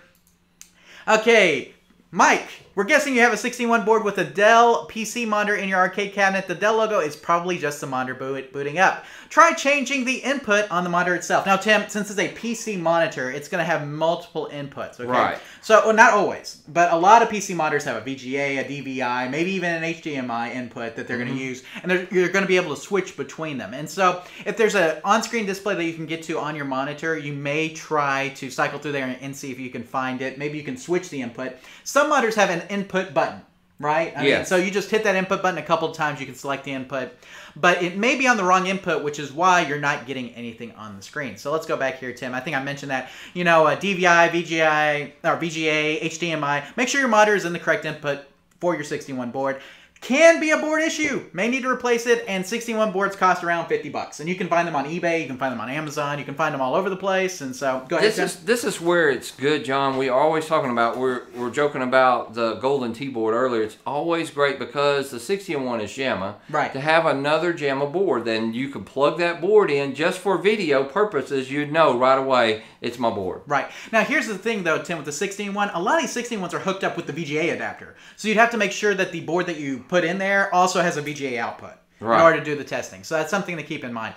But yes, you are correct. So, but the 60-in-1 board, Tim, the nice thing is it's cheap. Right. You can get another one really easily. And Tim, I've seen more where the board went bad than where the monitor went bad. And that shows you how cheap they make these things. That's true. Okay? We have seen more 60-in-1 setups where the board has gone bad than we have where the monitor has gone bad. Right. Something to think about. Again, the rarest thing before we go on would be that the dip switch got changed to a non-VGA. Non-VGA. Right. Exactly. Which is like dip switch 2, I Yes. think. Yeah. So, just because we've done We so did it many recently, recently. Yeah. And I was having a problem one day, and I was like, man, I can't get the video to display. I was seeing the logo just like that, and I flicked it on, and it came right up. Right. So, again, that doesn't normally happen, but it does happen, so keep that in mind. And Tim, something, you know, obviously whoever built his multicade, Mike's multicade here, put a PC monitor in it. Tim, we don't recommend that. I mean, you can get really nice, like, open frame monitors from Holland Computers, who's one of our partners, Tim, or several other places for like a couple of $100 that will be a lot better, okay? But the problem is that a lot of these 60-in-1 builders try as cheap as possible to put these things together, and it's much cheaper to buy an off-the-shelf PC monitor and put it in there than it is to buy a nice, like, arcade quality open frame monitor. And the open frame monitor will come on automatically. Right. You won't have to go in, won't have to change the inputs and things like that. There's a lot of advantages in getting a true arcade LCD monitor. With that said, though, your PC monitor should work okay. You may need a new board, though. Even with the lights blinking on and off, Tim, I've seen one where the lights were blinking and still nobody was home. Again. I mean, so it's definitely something where board could definitely be bad. And like I said, we've seen more where the board went bad than we have with the monitors. So Agreed. check the monitor. Here's another thing you can do, Tim. Hook up a computer to that monitor. It's a VGA. Agreed. Find another computer. Just hook it up to the monitor. See if the monitor comes on. If it comes on, probably bad board. Very simple. Yep. There we go. So, Mike, hopefully answers your question. And good luck getting that 60-in-1 multi-K that you bought back up and running. Yeah, you go hook up a laptop and go split screen. There you go. Exactly. Speaking of split screen. All right. Tim, we got something cool. Time to go. Walk that way. Guys, this is Tim's Tech Tip. And for this Tech Tip, we're going to talk about the Cocktail Arcade Game Kit from Holland Computers that we did a video on and a post on. Right, Tim? Right. And so right now, I'm going to go ahead and switch over to Tim so you guys can see him. Here we go. Check it out. All right. Okay, I'll have to adjust it real quick for you. Are you there? We got you all I'm in the here. frame here. There we go. Okay, I'm going to move this around. I feel like we said, like the Today Show, we swapped to this cooking section. That's right. It's a This cooking is, segment This now. is over here where I've been cooking. We built this game in a Saturday a couple weeks ago. Yes. And we got And there's it a in- video coming. Actually, we posted the video, and since we posted it, Holland Computers has taken this particular item down. Right. And so we're going to be posting a different version of the video, Tim, with some changes Yes. for the new item that they're going to be showing. So, yeah. but the cabinet will be the same. So we want to go ahead and take a moment and show you guys the cabinet. So, Tim, Yeah, I'm going to let you take it away. I'm going to sit over here. There's a couple things that we really liked about it. We were kind of skeptical. It comes in 3 boxes, didn't use but a few tools, and all of a sudden, we built this thing, and the more we got to build it, the more we liked it. Now it came with a plexiglass top, but we recommend getting the glass top. Also, these clips. If you guys can see them, there's some clips here that hold the glass on, just like the original. You guys can probably see the old clip here, an original style midweight cabinet. You can compare the two. Can you see that one on the screen, John? Yeah, we can see it. Okay, well this guy is just a tiny bit taller, a little bit wider. That's because that one is 3/4 inch plywood and this is 5/8. So the T-molding actually that comes with it is a little wide. After we put it on there, we didn't bother us at all. In fact, we thought the T-molding and everything came out really good and looked good on there. Of course, you could trim that down a little bit with a razor blade if you needed to. So it's a little bit thinner wood, but when you're just sitting there playing it, I thought it really feels good. It has a good feel, has a good look to it. We like all the joysticks and stuff. We're just their normal parts from Holland Computers that they built this, and we were kind of proud of it when we got through with it. I thought it turned out great. And I think it did too. And to be honest with you, it's very heavy. It's a lot heavier than what I thought it would be. It is actually, it's made out of melamine. Yeah. Okay, the 5/8 inch, like you mentioned, and it's actually pretty sturdy. Yeah. I feel like kids could beat on this and it'd be okay. Oh yeah. And that's the key, obviously, I don't know if it's definitely home use. We should say that this is right. very home use. Doesn't have a coin door or anything. And they put the test and service switches on the front of the cabinet. You'll never see that in a what would you call it, Tim? A coin operated device. And the volume knob is right here. But man, for home, this is so nice to have. You can make modifications to your JAMA board, no problem, without having to open up the cabinet. It really makes it big. The kit included the LCD monitor, all the wiring, all the buttons, everything, and we show, and you'll see when we get the video how to put it all together. Realistically, I think, especially if you have any kind of knowledge, I think you probably do it in 2 to 3 hours. Oh yeah. And what's cool about that, guys, is we've had so many people that have written in and said, I can't find a game. All the games in my area are high priced. I don't want to tear up a classic cabinet to build a multi-game or a MAME or something like that. Well, here's a great option for a really good price, including shipping and stuff. So I just wanted you guys to see this. This was our project that we recently, and we put it all together. A couple tips that we will talk about. It kind of puts together like a... I'm going to have Tim come back over here. We'll talk about some of those. Here we go. Are we back? You guys can't see us yet. Here we go. Okay. Oh, there we go. Okay, we're back. Okay. Okay, how was that? Was it a was long great. trip over there? I was Yeah, wondering. well, Okay. didn't We take can still long. see the cocktail cabinet over here. But yeah, I mean, guys, it was really a great project. And Tim, one thing I forgot to mention was it has like all sorts of slats in it for cooling. So you really, in fact, and it has an extra little panel that you could put a fan in if you Yeah. wanted to. I mean, but the entire bottom has like slats in it. The bottom of each side has slats in it. And so, I mean, as far as cooling goes, whatever board you put in there should be well cooled. Yeah, we're gonna sell this one. In fact, if That's right. you're watching, That's right. and This you're one is looking for a sale. game, and you would really like the one that's been featured on our shows, There you go. we'll personally autograph it and make you a good deal on it. Comes with But comes for a premium. if we were going to keep it, though, I mean, we could always add some artwork or something to it, but there's not a lot I would do to it. No, it looks I great. probably would add maybe a fan, but you know, overall, it was really it was a lot better than I kind of thought it would be. Being honest, you Oh, know, yeah. I was like, I didn't know you get kind of a kit together. I recently put a desk together for my daughter, and you know, as you know, it kind of worked like that, where you put the pegs in and you turn the screw and it locks it in, kind of like some people have said, just like furniture you buy and comes in a box. Cam You and have to- peg. Yeah, cam and peg, and but I really like it. It turned out way sturdier than I thought. And we show a few things in the video, a few tips that will probably help you if you've never done that before. And we'll have a re-edit of that video coming up very soon so you guys can see it. But Tim, let's go ahead and throw up some of these things we have in the outline here. The kit comes with a plexiglass top like you mentioned, but we recommend getting the glass top and the clips. The Yeah. clips are separate. What was okay? it, $50 more for the glass? I can't remember. I don't want to quote anything, but we do have a post up on our webpage that you guys can go to and you'll see it there. Yeah, check that out because it's a little bit more, but I think it adds a lot to the look of it. Makes it just- pop. It It really really does. shines and stuff like that.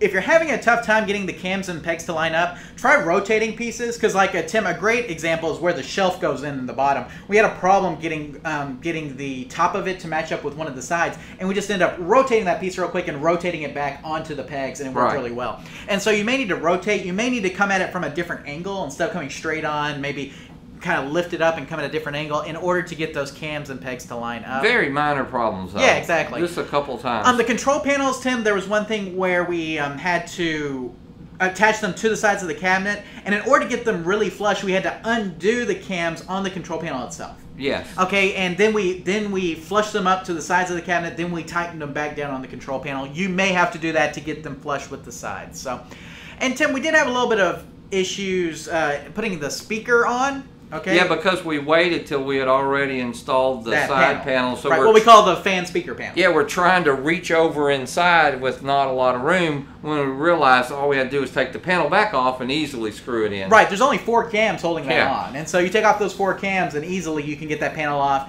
mount the speaker to it, no problem. And then, Tim, the other thing was that the T-molding, like you mentioned, just a bit wider than a cabinet. Actually, I kind of like it.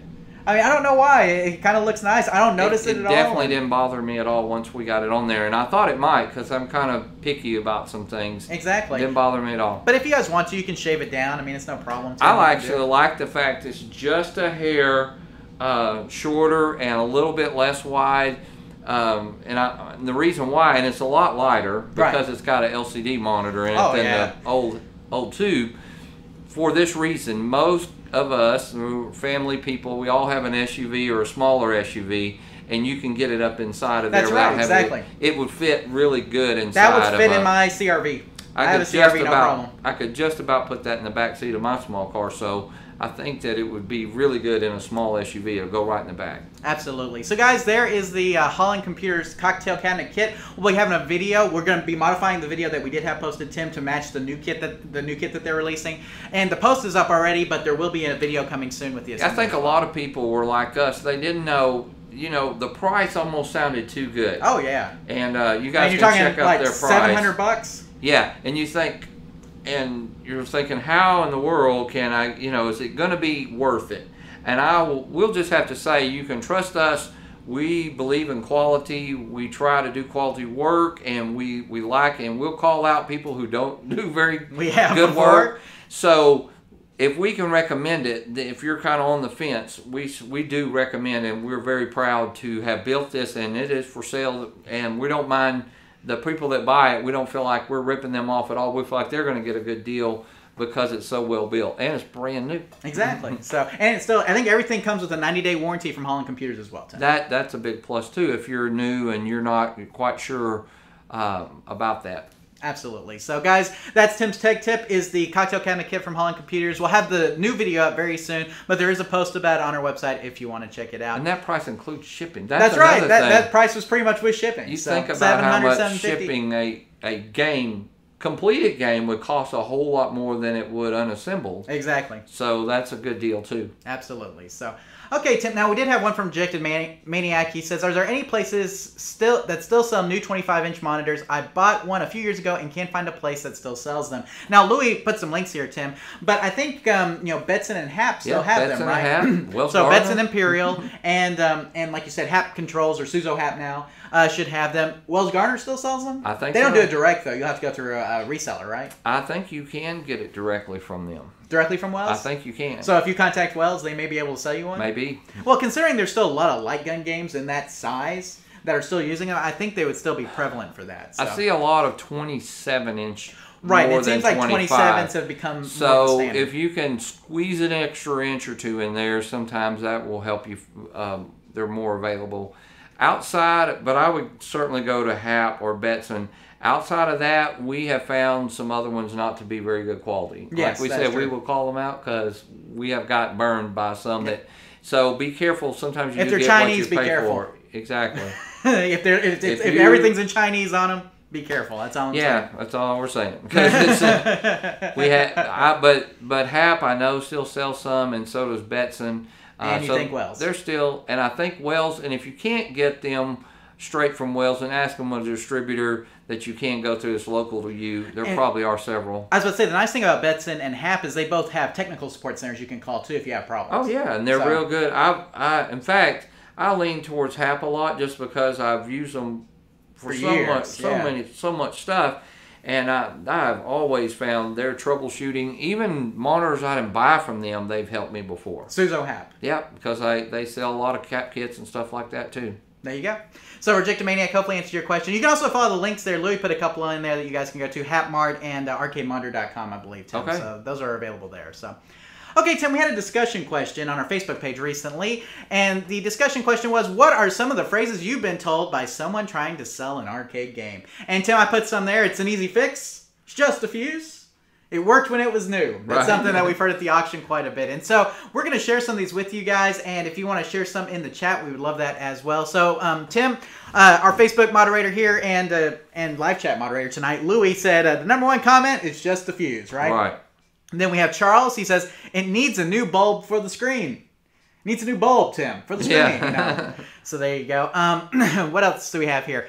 Diego, someone crossed the wires. It's an easy fix. I have a feeling whoever said that was the one who did it. What do you think? Cross the wires, that's the way it goes. Chris says it's probably just a CPU blown or some easy fix, right? Just a blown CPU, just a blown processor. It's not like it's any big deal. Daniel says works great except it's got a squish screen. Well, I don't know if I would say that works great. I would not call that working great. There you go. And then Christopher kind of shared like two little back and forth commentaries here that he had. He says, okay, seller, yes, come tonight after work to pick it up. I will be here. Christopher says, I'm here. And seller says, oh, sorry, I sold it to someone else earlier. Wish you had called before you came. You know, sometimes, Tim, sellers get a little trigger happy and they'll tell somebody else to come get it, especially if that somebody else offers them more money. Right. So you have to be careful about that. Christopher had another one that said, seller says, come this weekend and pick it up. Me, I'm here. I drive 5 hours. Where are you? Seller says, oh, I'm not home right now. I'll come back next weekend. Yeah. So much for those 5 hours, right? Not going to get those back. Definitely been in that boat before. There you go. So here we go. Now, King Graham, we were talking about earlier, Tim, he says, it was working last week, but it has a blown power supply, ROM card's dead, wrong CPU board installed, and the monitor was dead. That reminds But me. it was working last week until I robbed all those parts from it, right? Right. Reminds me of the Arctic Thunder I bought one time. That's right. Wouldn't come on, playing blind or something. Open it up, and no PC in it, no monitor chassis, no power supply. Pretty much an empty cabinet. Right. Matt says, quit working one day, and it's missing the board and the power supply. Just quit working. Just quit working. It needs a new power supply, missing the actual game board. That's our friend Josh, Tim. All right. And then Howard says, works perfect. Pick it up and the screen collapsed. Now, here's the deal. I'm going to give Howard's I want to give the seller a break on that one. Okay. Because we all know when you move games, stuff like that happens. Does happen. And so that game could have been working perfectly at the dude's house, okay? But then just enough jostling and all of a sudden, screen collapse, right? Right. Okay, hey, just refresh the solder. You'll be in good shape, right? Right. There you go. So, but Howard, I'm going to give your guy a pass. I mean, I still think it's funny, but, collapsed screen can happen. Cold solder joints happen, right? So there we go. Daniel says, extremely rare vintage Miss Pac-Man. So, right. You got to watch out for those rare Miss Pac-Man. Well, they're getting more rare now. Oh, absolutely. Rare, one of a kind. Only one in existing. Asking $2,500, Galaga. Okay. Now, if it's got white sides, Maybe. I don't know. Depends on the Galaga. I wouldn't say one of a kind, though. Right. It's like saying something's unique and there being two of them. Right. That's not unique. Unique is one. Anyway, that's a big semantic thing on my part. And then, Tim, you may remember that we were told that this guy had this game in the 1940s talking about a dig dug. And for those of you guys who haven't heard that story, we talked about it a lot on the Q&A podcast. But there was a guy that me and Tim went out to. He had a Sky Shark and a dig dug. And he called it Digger Dog. He called it Digger Dog. That's right. And he was like, I had this Digger Dog in the 1940s. Yeah. Yeah, I remember pointing to the screen and going, it says right here, 1981. Yeah. You don't believe me, boy? Yeah. And, and I think you offered him $300 for the Dig Dug. Maybe something like that. Because, it was working. Price. It was working. Yeah. It was dirty. Right. It was dirty, filthy. But it was working. In a filthy place. Yeah, and it was a filthy, nasty place. It was working. And you offered him $300, $350, something like that. And you're like, boy, for $350, I want to let you in the door. Yep. Told me he wouldn't even turned it on. That's right. I wouldn't even turn it on for that price. So, that's how things go around here, though, right, Tim? So, it's anyway, probably still sitting there. So, if you guys have some things that sellers have told you when you're going to buy games, share them with us in the chat room. We'd love to hear what some of the things have. I love at the auction when they say it was working when it was new, or it's only money, can't take it with you, stuff like that. Maybe you've heard some of those as well. So just let us know, and we'll take it from there. Tim, I'm going to quickly cover this too. SNES Classic Edition. I know a lot of you guys who follow our website are also trying to get one of these. The pre-orders actually went live. Tim. Yes. It wasn't just a fake out. And I like how Mashable wrote the article, everyone is rightfully mad at Nintendo today. And what happened was, guys, the pre-order thing was just, it was mass chaos, Tim. Yeah. Best Buy went live at like 1 a.m. Eastern, and they sold out in 30 minutes. I mean, nobody was awake then to get one. I mean, apparently some people were, but you know what I'm saying. And then Walmart went live 12 hours later, and they sold out in seconds on their website, literally seconds. Target was the same way. Went live minutes later, sold out in seconds. The only ones that didn't sell out too quickly were the GameStop and ThinkGeek bundles, which cost a fortune. So what GameStop and ThinkGeek do, Tim, is they bundle like the SNES Classic with 3 items that cost major bucks and then sell it to y'all for $300. Wow. And so those are the only things that didn't. Guys, getting these things is hard. Mm-hmm. Okay, I figured that out, and I understand that demand is high, but you think Nintendo would be smart enough to put out enough of these things that everybody could get one. But apparently not. So, guys, if we find any more pre-order opportunities, we'll be updating them on our Facebook page. But it sounds like right now, your best bet to get one is to stand in line on September 29th. And we're not going to have another live show till then, so that's why I'm telling you right now, stand in line outside your local store September 29th. Okay, if you want one. So, there you go. Okay, continuing on here, Tim. Okay, Tim, I guess we're at the end. Is there anything else you want to say? Anything else you want to talk about? No, just thank everybody for liking. We're trying some new things. I want to thank you, Jonathan. I like the wide camera going over there, the interview. Maybe we'll do the after show on the wide cam. It was a lot of fun. There you go. Anyway, thank you guys. We had a big group in the chat room. Yeah, this is our biggest group ever. Thanks everybody in the chat room for joining us. Now, Tim, we do a live. We do an after show. Are you up for an after show? Yes. Okay, we do an after show where we talk about no arcade stuff. It's usually a couple minutes after this. So if you guys want non-arcade stuff, in a couple of minutes we'll talk about movies. I think, what else were we talking about? There was a big fight that happened too, right? Some kind of boxing match. McGregor, McWeather or something like that. Anyway, no. There's a big fight that happened. We'll be talking about that. And football season tonight, Tim. Maybe talking about that as well. But guys, before we sign off here, just another reminder real quick for those who are just joining us that, of course, we talked about Hurricane Harvey earlier in the show, Tim.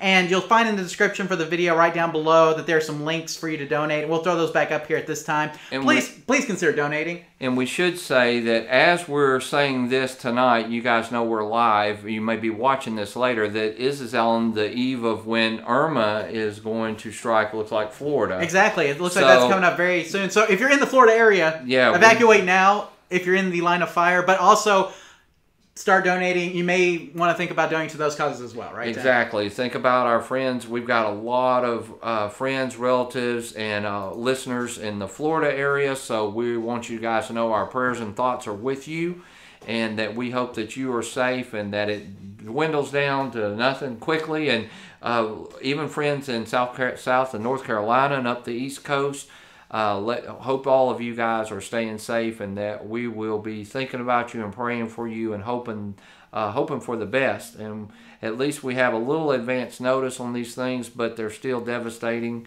And it's one thing, we know a lot of guys lost games, but a lot of people lost a lot more than games. They lost homes and even some lives that were lost. But we also saw a lot of people saving folks and bringing out the best, the heroic things. And I'll stay on the soapbox just for a second. Don't let the live media tell you, that everybody in Texas, we were all racist and we were all this. When what happened was when the times got tough, it didn't matter what color you were, it didn't matter what church you went to or what affiliations you were with, everybody worked together. And that's what it's really about. We're helping each other. I saw a lot of good things come out. So regardless of all the negative press, gaming brings us together, for one. Absolutely. Doesn't matter what you come from or where you are. I think gaming is a great thing that has drawn a lot of us together. Then a lot of us are Americans, but we also have a lot of people that are all overseas, and they have tsunamis and different things. So we all fight some kind of battle, and it really helps to have some friends that will pull you through it and that will encourage you. So thank you guys that listen to us, and we hope that we have encouraged you to help you find games and work on games, but also we've just encouraged you to keep on going no matter what life throws at you, that there are better days. And anyway, we'll end it there. Thank y'all for watching tonight. Well, I do have to throw the other stuff on, but that was beautiful, Matt. All right. So there you go. But yeah, again, guys, we do have the donation links below if you guys want to donate. I know all of those causes would appreciate it. But yeah, and our thoughts and prayers are with everybody who's going to be affected by Irma coming up as well, because that's going to be a big deal too. So, right. Okay, Tim, let's move on here, and let's just give all the contact information before we sign off. So, guys, we have our general email address, and that's at questions@arcaderepairtips.com. Questions@arcaderepairtips.com. If you put live show in the subject, it will get mentioned on the live show, Tim. Imagine that. So, questions@arcaderepairtips.com. That comes to me and Tim if you guys want to send questions to us. Of course, you guys know about our YouTube page. You're on it right now, and that's at youtube.arcaderepairtips.com. And the comments from the previous live show will be covered on the next episode. Tim, not a lot of comments from the last one, so we just kind of plowed through here. But if you leave comments on this one, we'll be sure to get them at the next live show. And guys, we talked to Eric earlier in the podcast, right, Tim, and early in the live show. And Eric and Chris host the Question and Answer podcast, and you can get to them at podcast@arcaderepairtips.com. You can check their iTunes page out at itunes.arcaderepairtips.com or stitcher.arcaderepairtips.com for their Stitcher page. Guys, if you're not listening to the Question and Answer podcast, Eric and Chris are very good. Yes. Okay, and they have gotten a lot better even since the first episode. Every time, it just seems like there's more and more that I learn, Tim, from listening to them. For real. Guys, we have never we never said we were the know-it-alls of everything. The guru gods of gaming? They are. Right. So Eric and Chris. Yeah, they are. They are the guru gods of gaming. There you go. Really, their knowledge base right. is so strong. I bet it'd almost be harder to stump them with a question. They just have so much knowledge, and they do a great job of explaining. It's down to earth, where you can understand it. So if you're not listening to those guys, you really are missing out. There you go. So, guys, you want to listen to that, itunes.arcaderepairtips.com, stitcher.arcaderepairtips.com, and you can contact them at podcast@arcaderepairtips.com. And, Tim, we have our social media pages. We have Facebook at facebook.arcaderepairtips.com. And Louie's in the chat. Louie, we want to thank you for all of the hard work you put into the Facebook page and to the live chat episodes. We enjoyed having you here tonight. And then all the stuff on our Facebook page also gets cross-posted on our Twitter feed, and that's at twitter.arcaderepairtips.com. Or you can just send a message to @arcaderepair. Tim, I think that's going to do it for this episode. We're not done. We're done with the episode. Live show after show coming up here in a couple of minutes after me and Tim drink some soda and go to the restroom. But once that happens, we'll be back to talk about non-arcade stuff. But we want to thank everybody for joining us if this is where you're signing off here, Tim. And we hope that you guys will be back next month. Right. Was that October? Our October live show. So First Thursday of the month. First Thursday of the month at 5:30 5:30 Central Time. So we will be here, so you guys can always join us for that. Tim, any last arcade thoughts before we move into the after show? No, let's go play some games. Sounds good. So guys, thank you for joining us tonight for episode 7 of the live show. And remember, here at Arcade Repair Tips, when you fix the game, you play the game. Take care, everybody, and good night. Bye, everybody.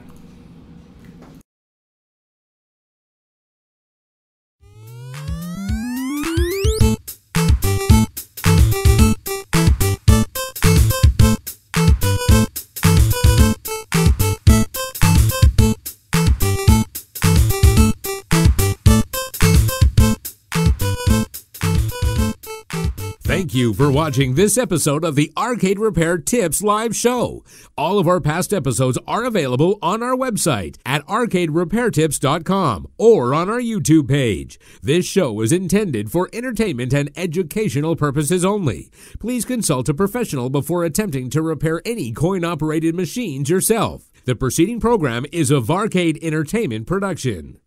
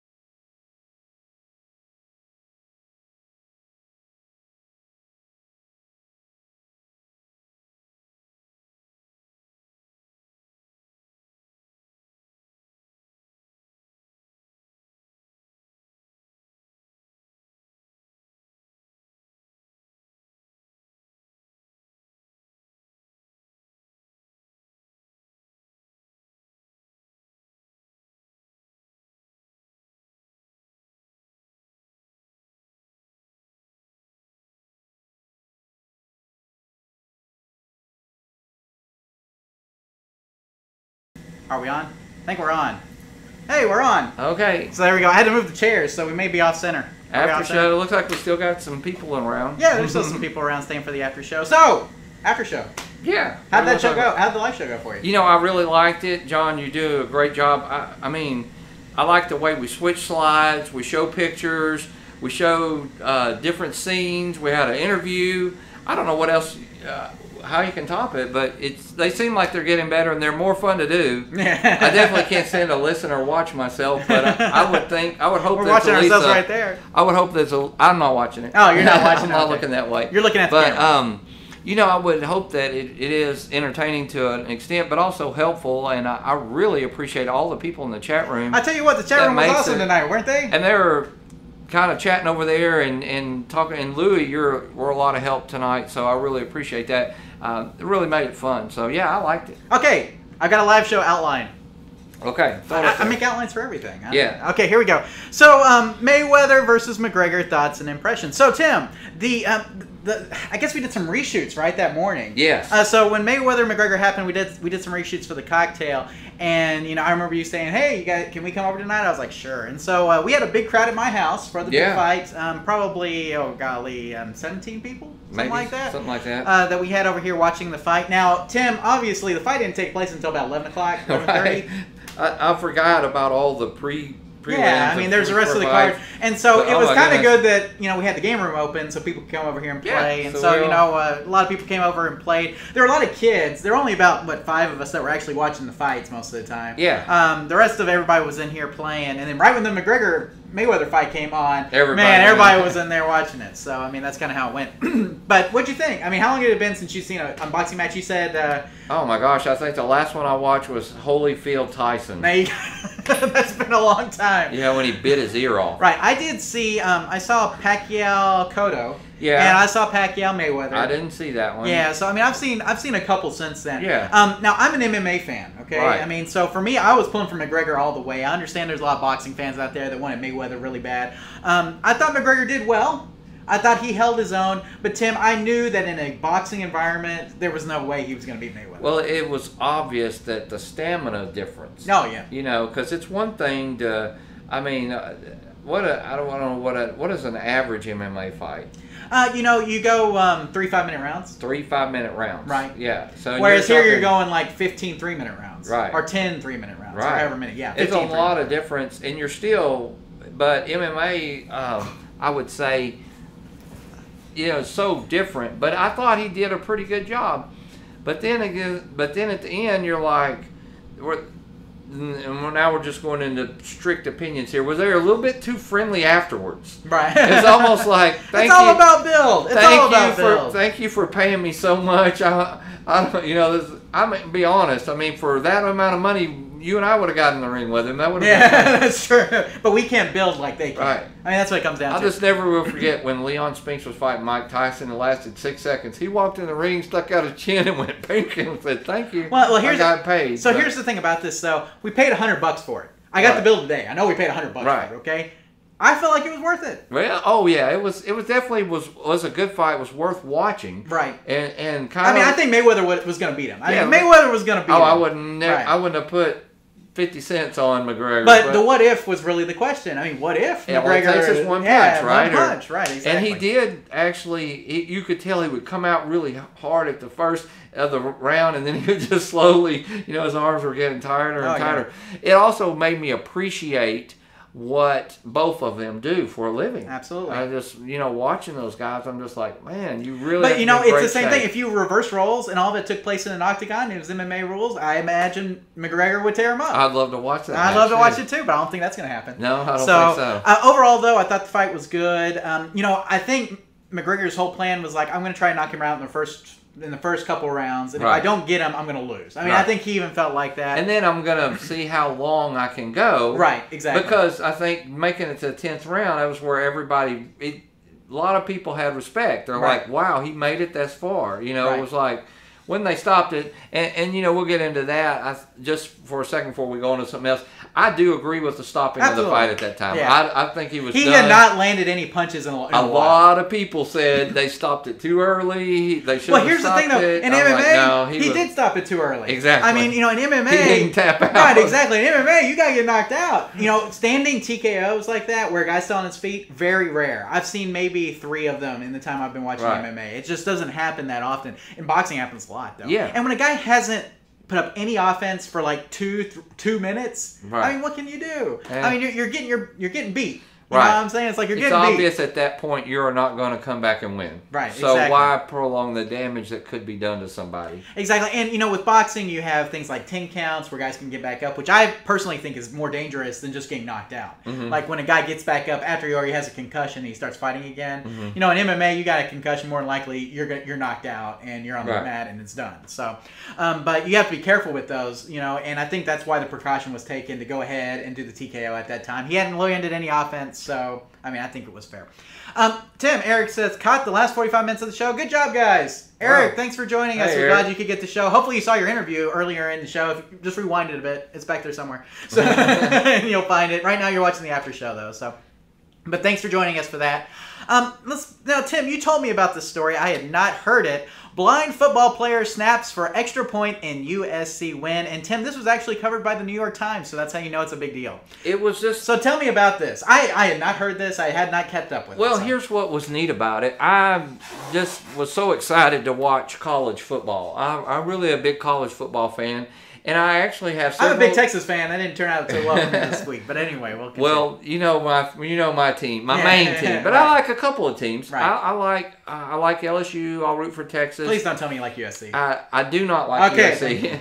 But I mean, that's still cool. You know, but not being they UFC were fans. actually they were playing. I think it was Central Michigan or somebody, and they actually made a game of it, so it was kind of close.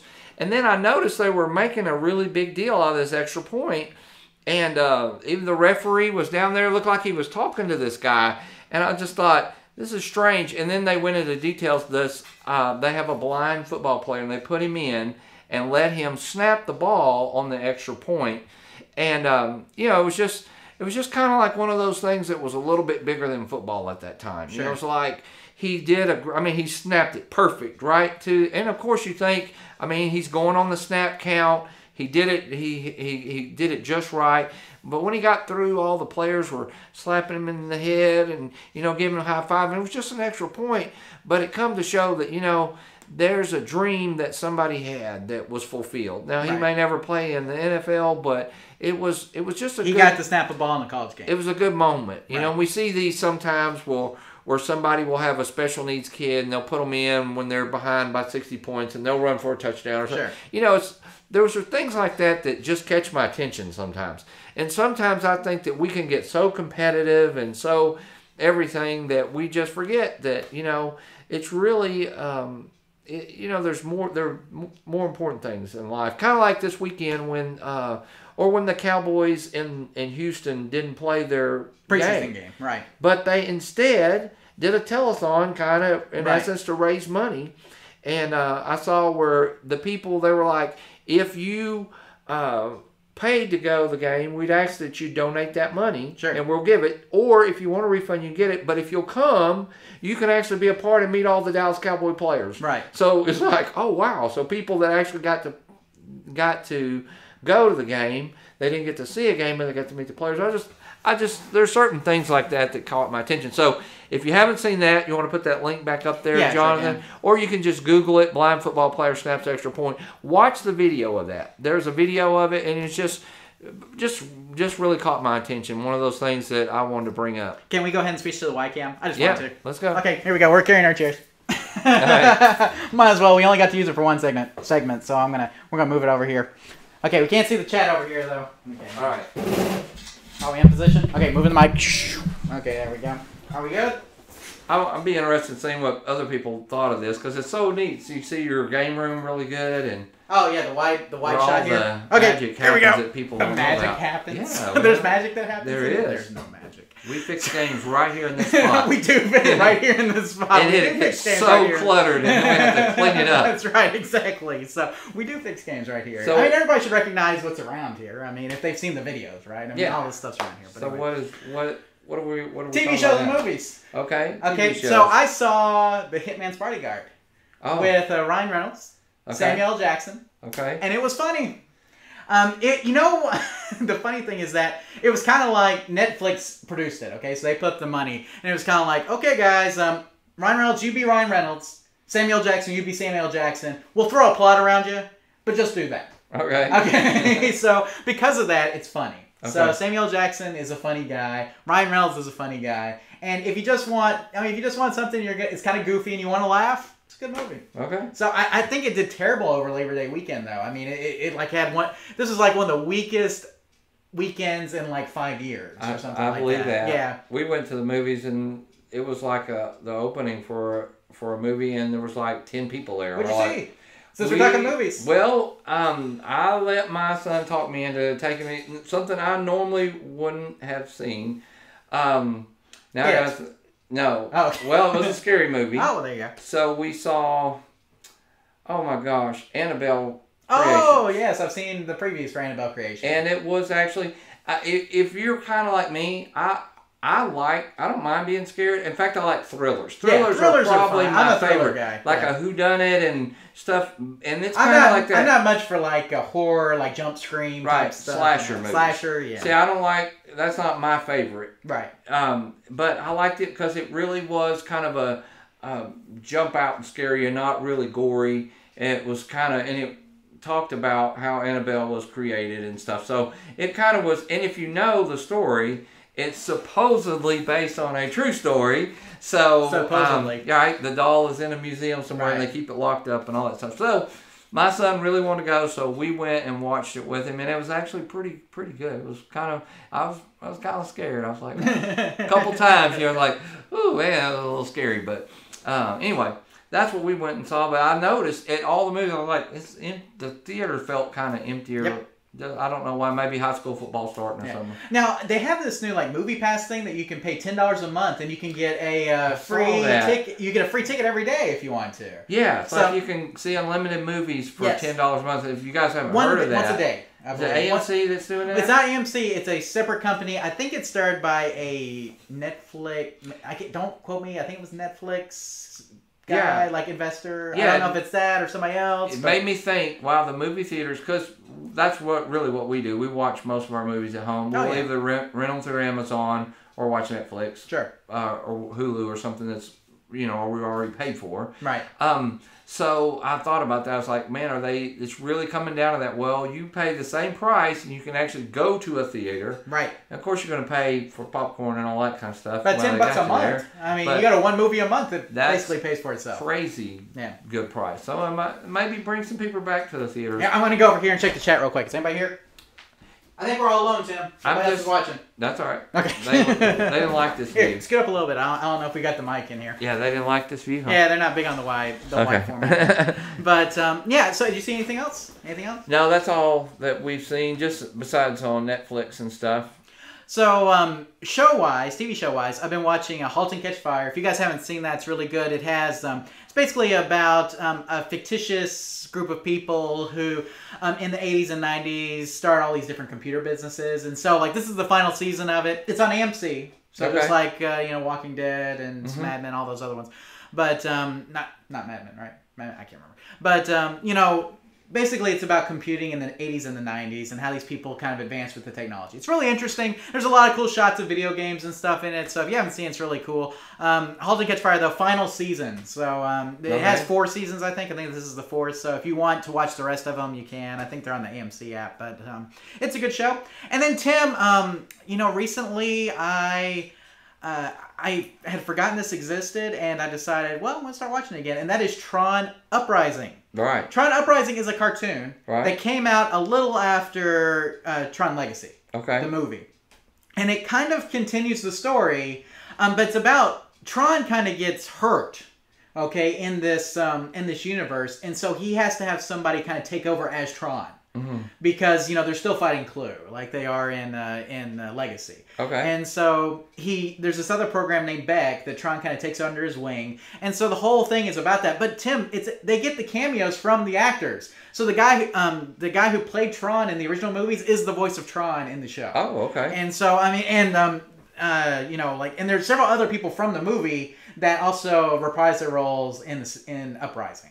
And so it didn't go for very long. I think it's only 1 or 2 seasons, and I'm about halfway through. But if you like Tron, you should watch it. Okay. So if you like Tron, it's worth a watch. It's very fun, and just for TV. I mean, it's something to watch. But it came on Disney XD. A lot of people don't have Disney XD, which is a cartoon network. But speaking of Disney XD, we also watched the reboot of DuckTales with my daughter, which we watched the first little episode. It was okay. But they ran it for 24 hours there, where you could watch it all the time. I noticed in the chat room, Louis had posted that to mention. Did you see where Netflix lost all the Star Wars? Well, yeah. Whenever the contract runs out, Disney wants to start their own streaming service, right? Which is kind of cool because Rogue One is now on Netflix. You can watch it, right? But you mean Star Wars? Everybody dies. Yes, that's what I call it. Okay. Sorry, spoiler alert. Spoiler alert. Everybody dies.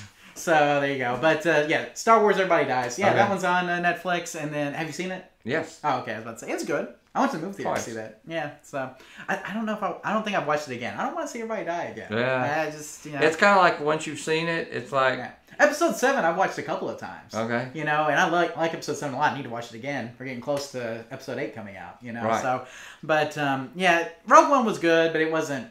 It was okay. It was it was good to have a change of pace, I think. Right. But it is Star Wars, Everybody Dies. So, but yeah, I don't know. I mean, to me, I think Disney's the only company who can get away with it. To have all their, and to be honest with you, I would only subscribe though if they did either custom, if they did exclusive Marvel shows that I couldn't see anywhere else on that little streaming service, or if they just threw the entire Disney catalog on one, I think that they'd have a lot of subscribers. Yes. So it's like, okay, we're going to do animated movies, we're going to do Star Wars, we're going to do Marvel, we're going to do all that on one streaming service. If they did that, they would own. Right. You know, if depending they, on pricing. If they wouldn't just vault everything and just go ahead and any Disney movie you ever want to watch, here you go. Right. You can Exactly. watch it. And you can still release And you can still release the vault stuff though for people who want to collect. Exactly. You But know? I'm talking about on your live stream for Right. your paid price. That would be a great deal, and people probably would jump all over it. Absolutely, I would. Yeah. So I think it's a smart move by Disney, man. They own the content. Yeah. I mean, who owns more content than Disney? Warner Brothers, maybe? You know, I mean, who else has that much content in their catalog besides Disney at this point? So, I mean, to me, Warner Brothers would be probably another one that could start their own streaming service. Netflix, I like Netflix now because it is what it is, and I hate that, like, all of these branches of service are coming off. So, you know, like Hulu and CBS All Access, and now Disney's doing their own. And soon you're going to have to be subscribed to, like, 10 of these things to watch all the shows that you want to watch. Right. And you'll be paying what you were with your cable. Exactly. So, it is what it is. But Tim, football game tonight. First official NFL game of the season. Yep. So. Great. Could be a good game tonight. And, of course, we're Cowboys fans, and we're looking forward to them playing the Giants on Sunday night. Yep, Sunday night. Okay. Is there anything else? Let me check the chat. Nah. Coming over. Okay, nobody said anything, but there's still people watching. Let's see. Oh, Paul says, hi, guys. Well, hey, Paul. Okay, come back over. Okay. There's no award for sticking around this long. No, there's no award. But I may get an award if I don't get home pretty soon. I got a grocery list. Well, here before you go, what TV shows? You didn't tell me any of your TV shows. We've been watching Wentworth. Wentworth. What is Wentworth? Wentworth is a prison show, kind of like if a lot of people like Orange Is the New Black. It's a more realistic prison show. It's based in Australia.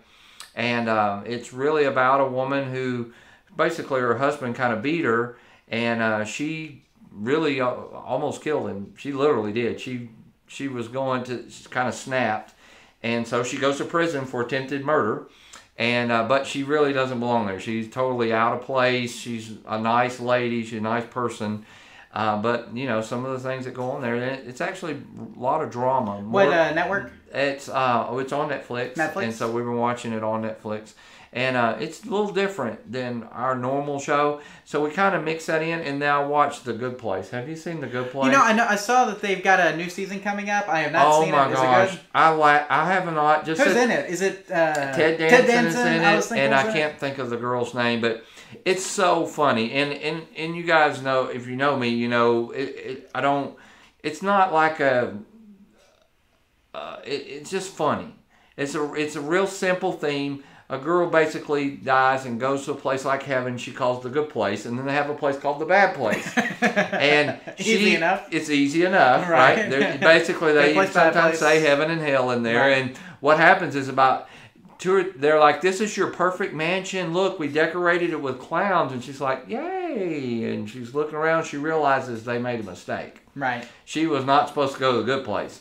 And she meets her soulmate and all these people, and they all have done these great things all over their lives, saved all these children's lives. They were heart surgeons and, you know, and all these good people. And she realizes she kind of was a little bit on the crappy side. And she shouldn't have got there.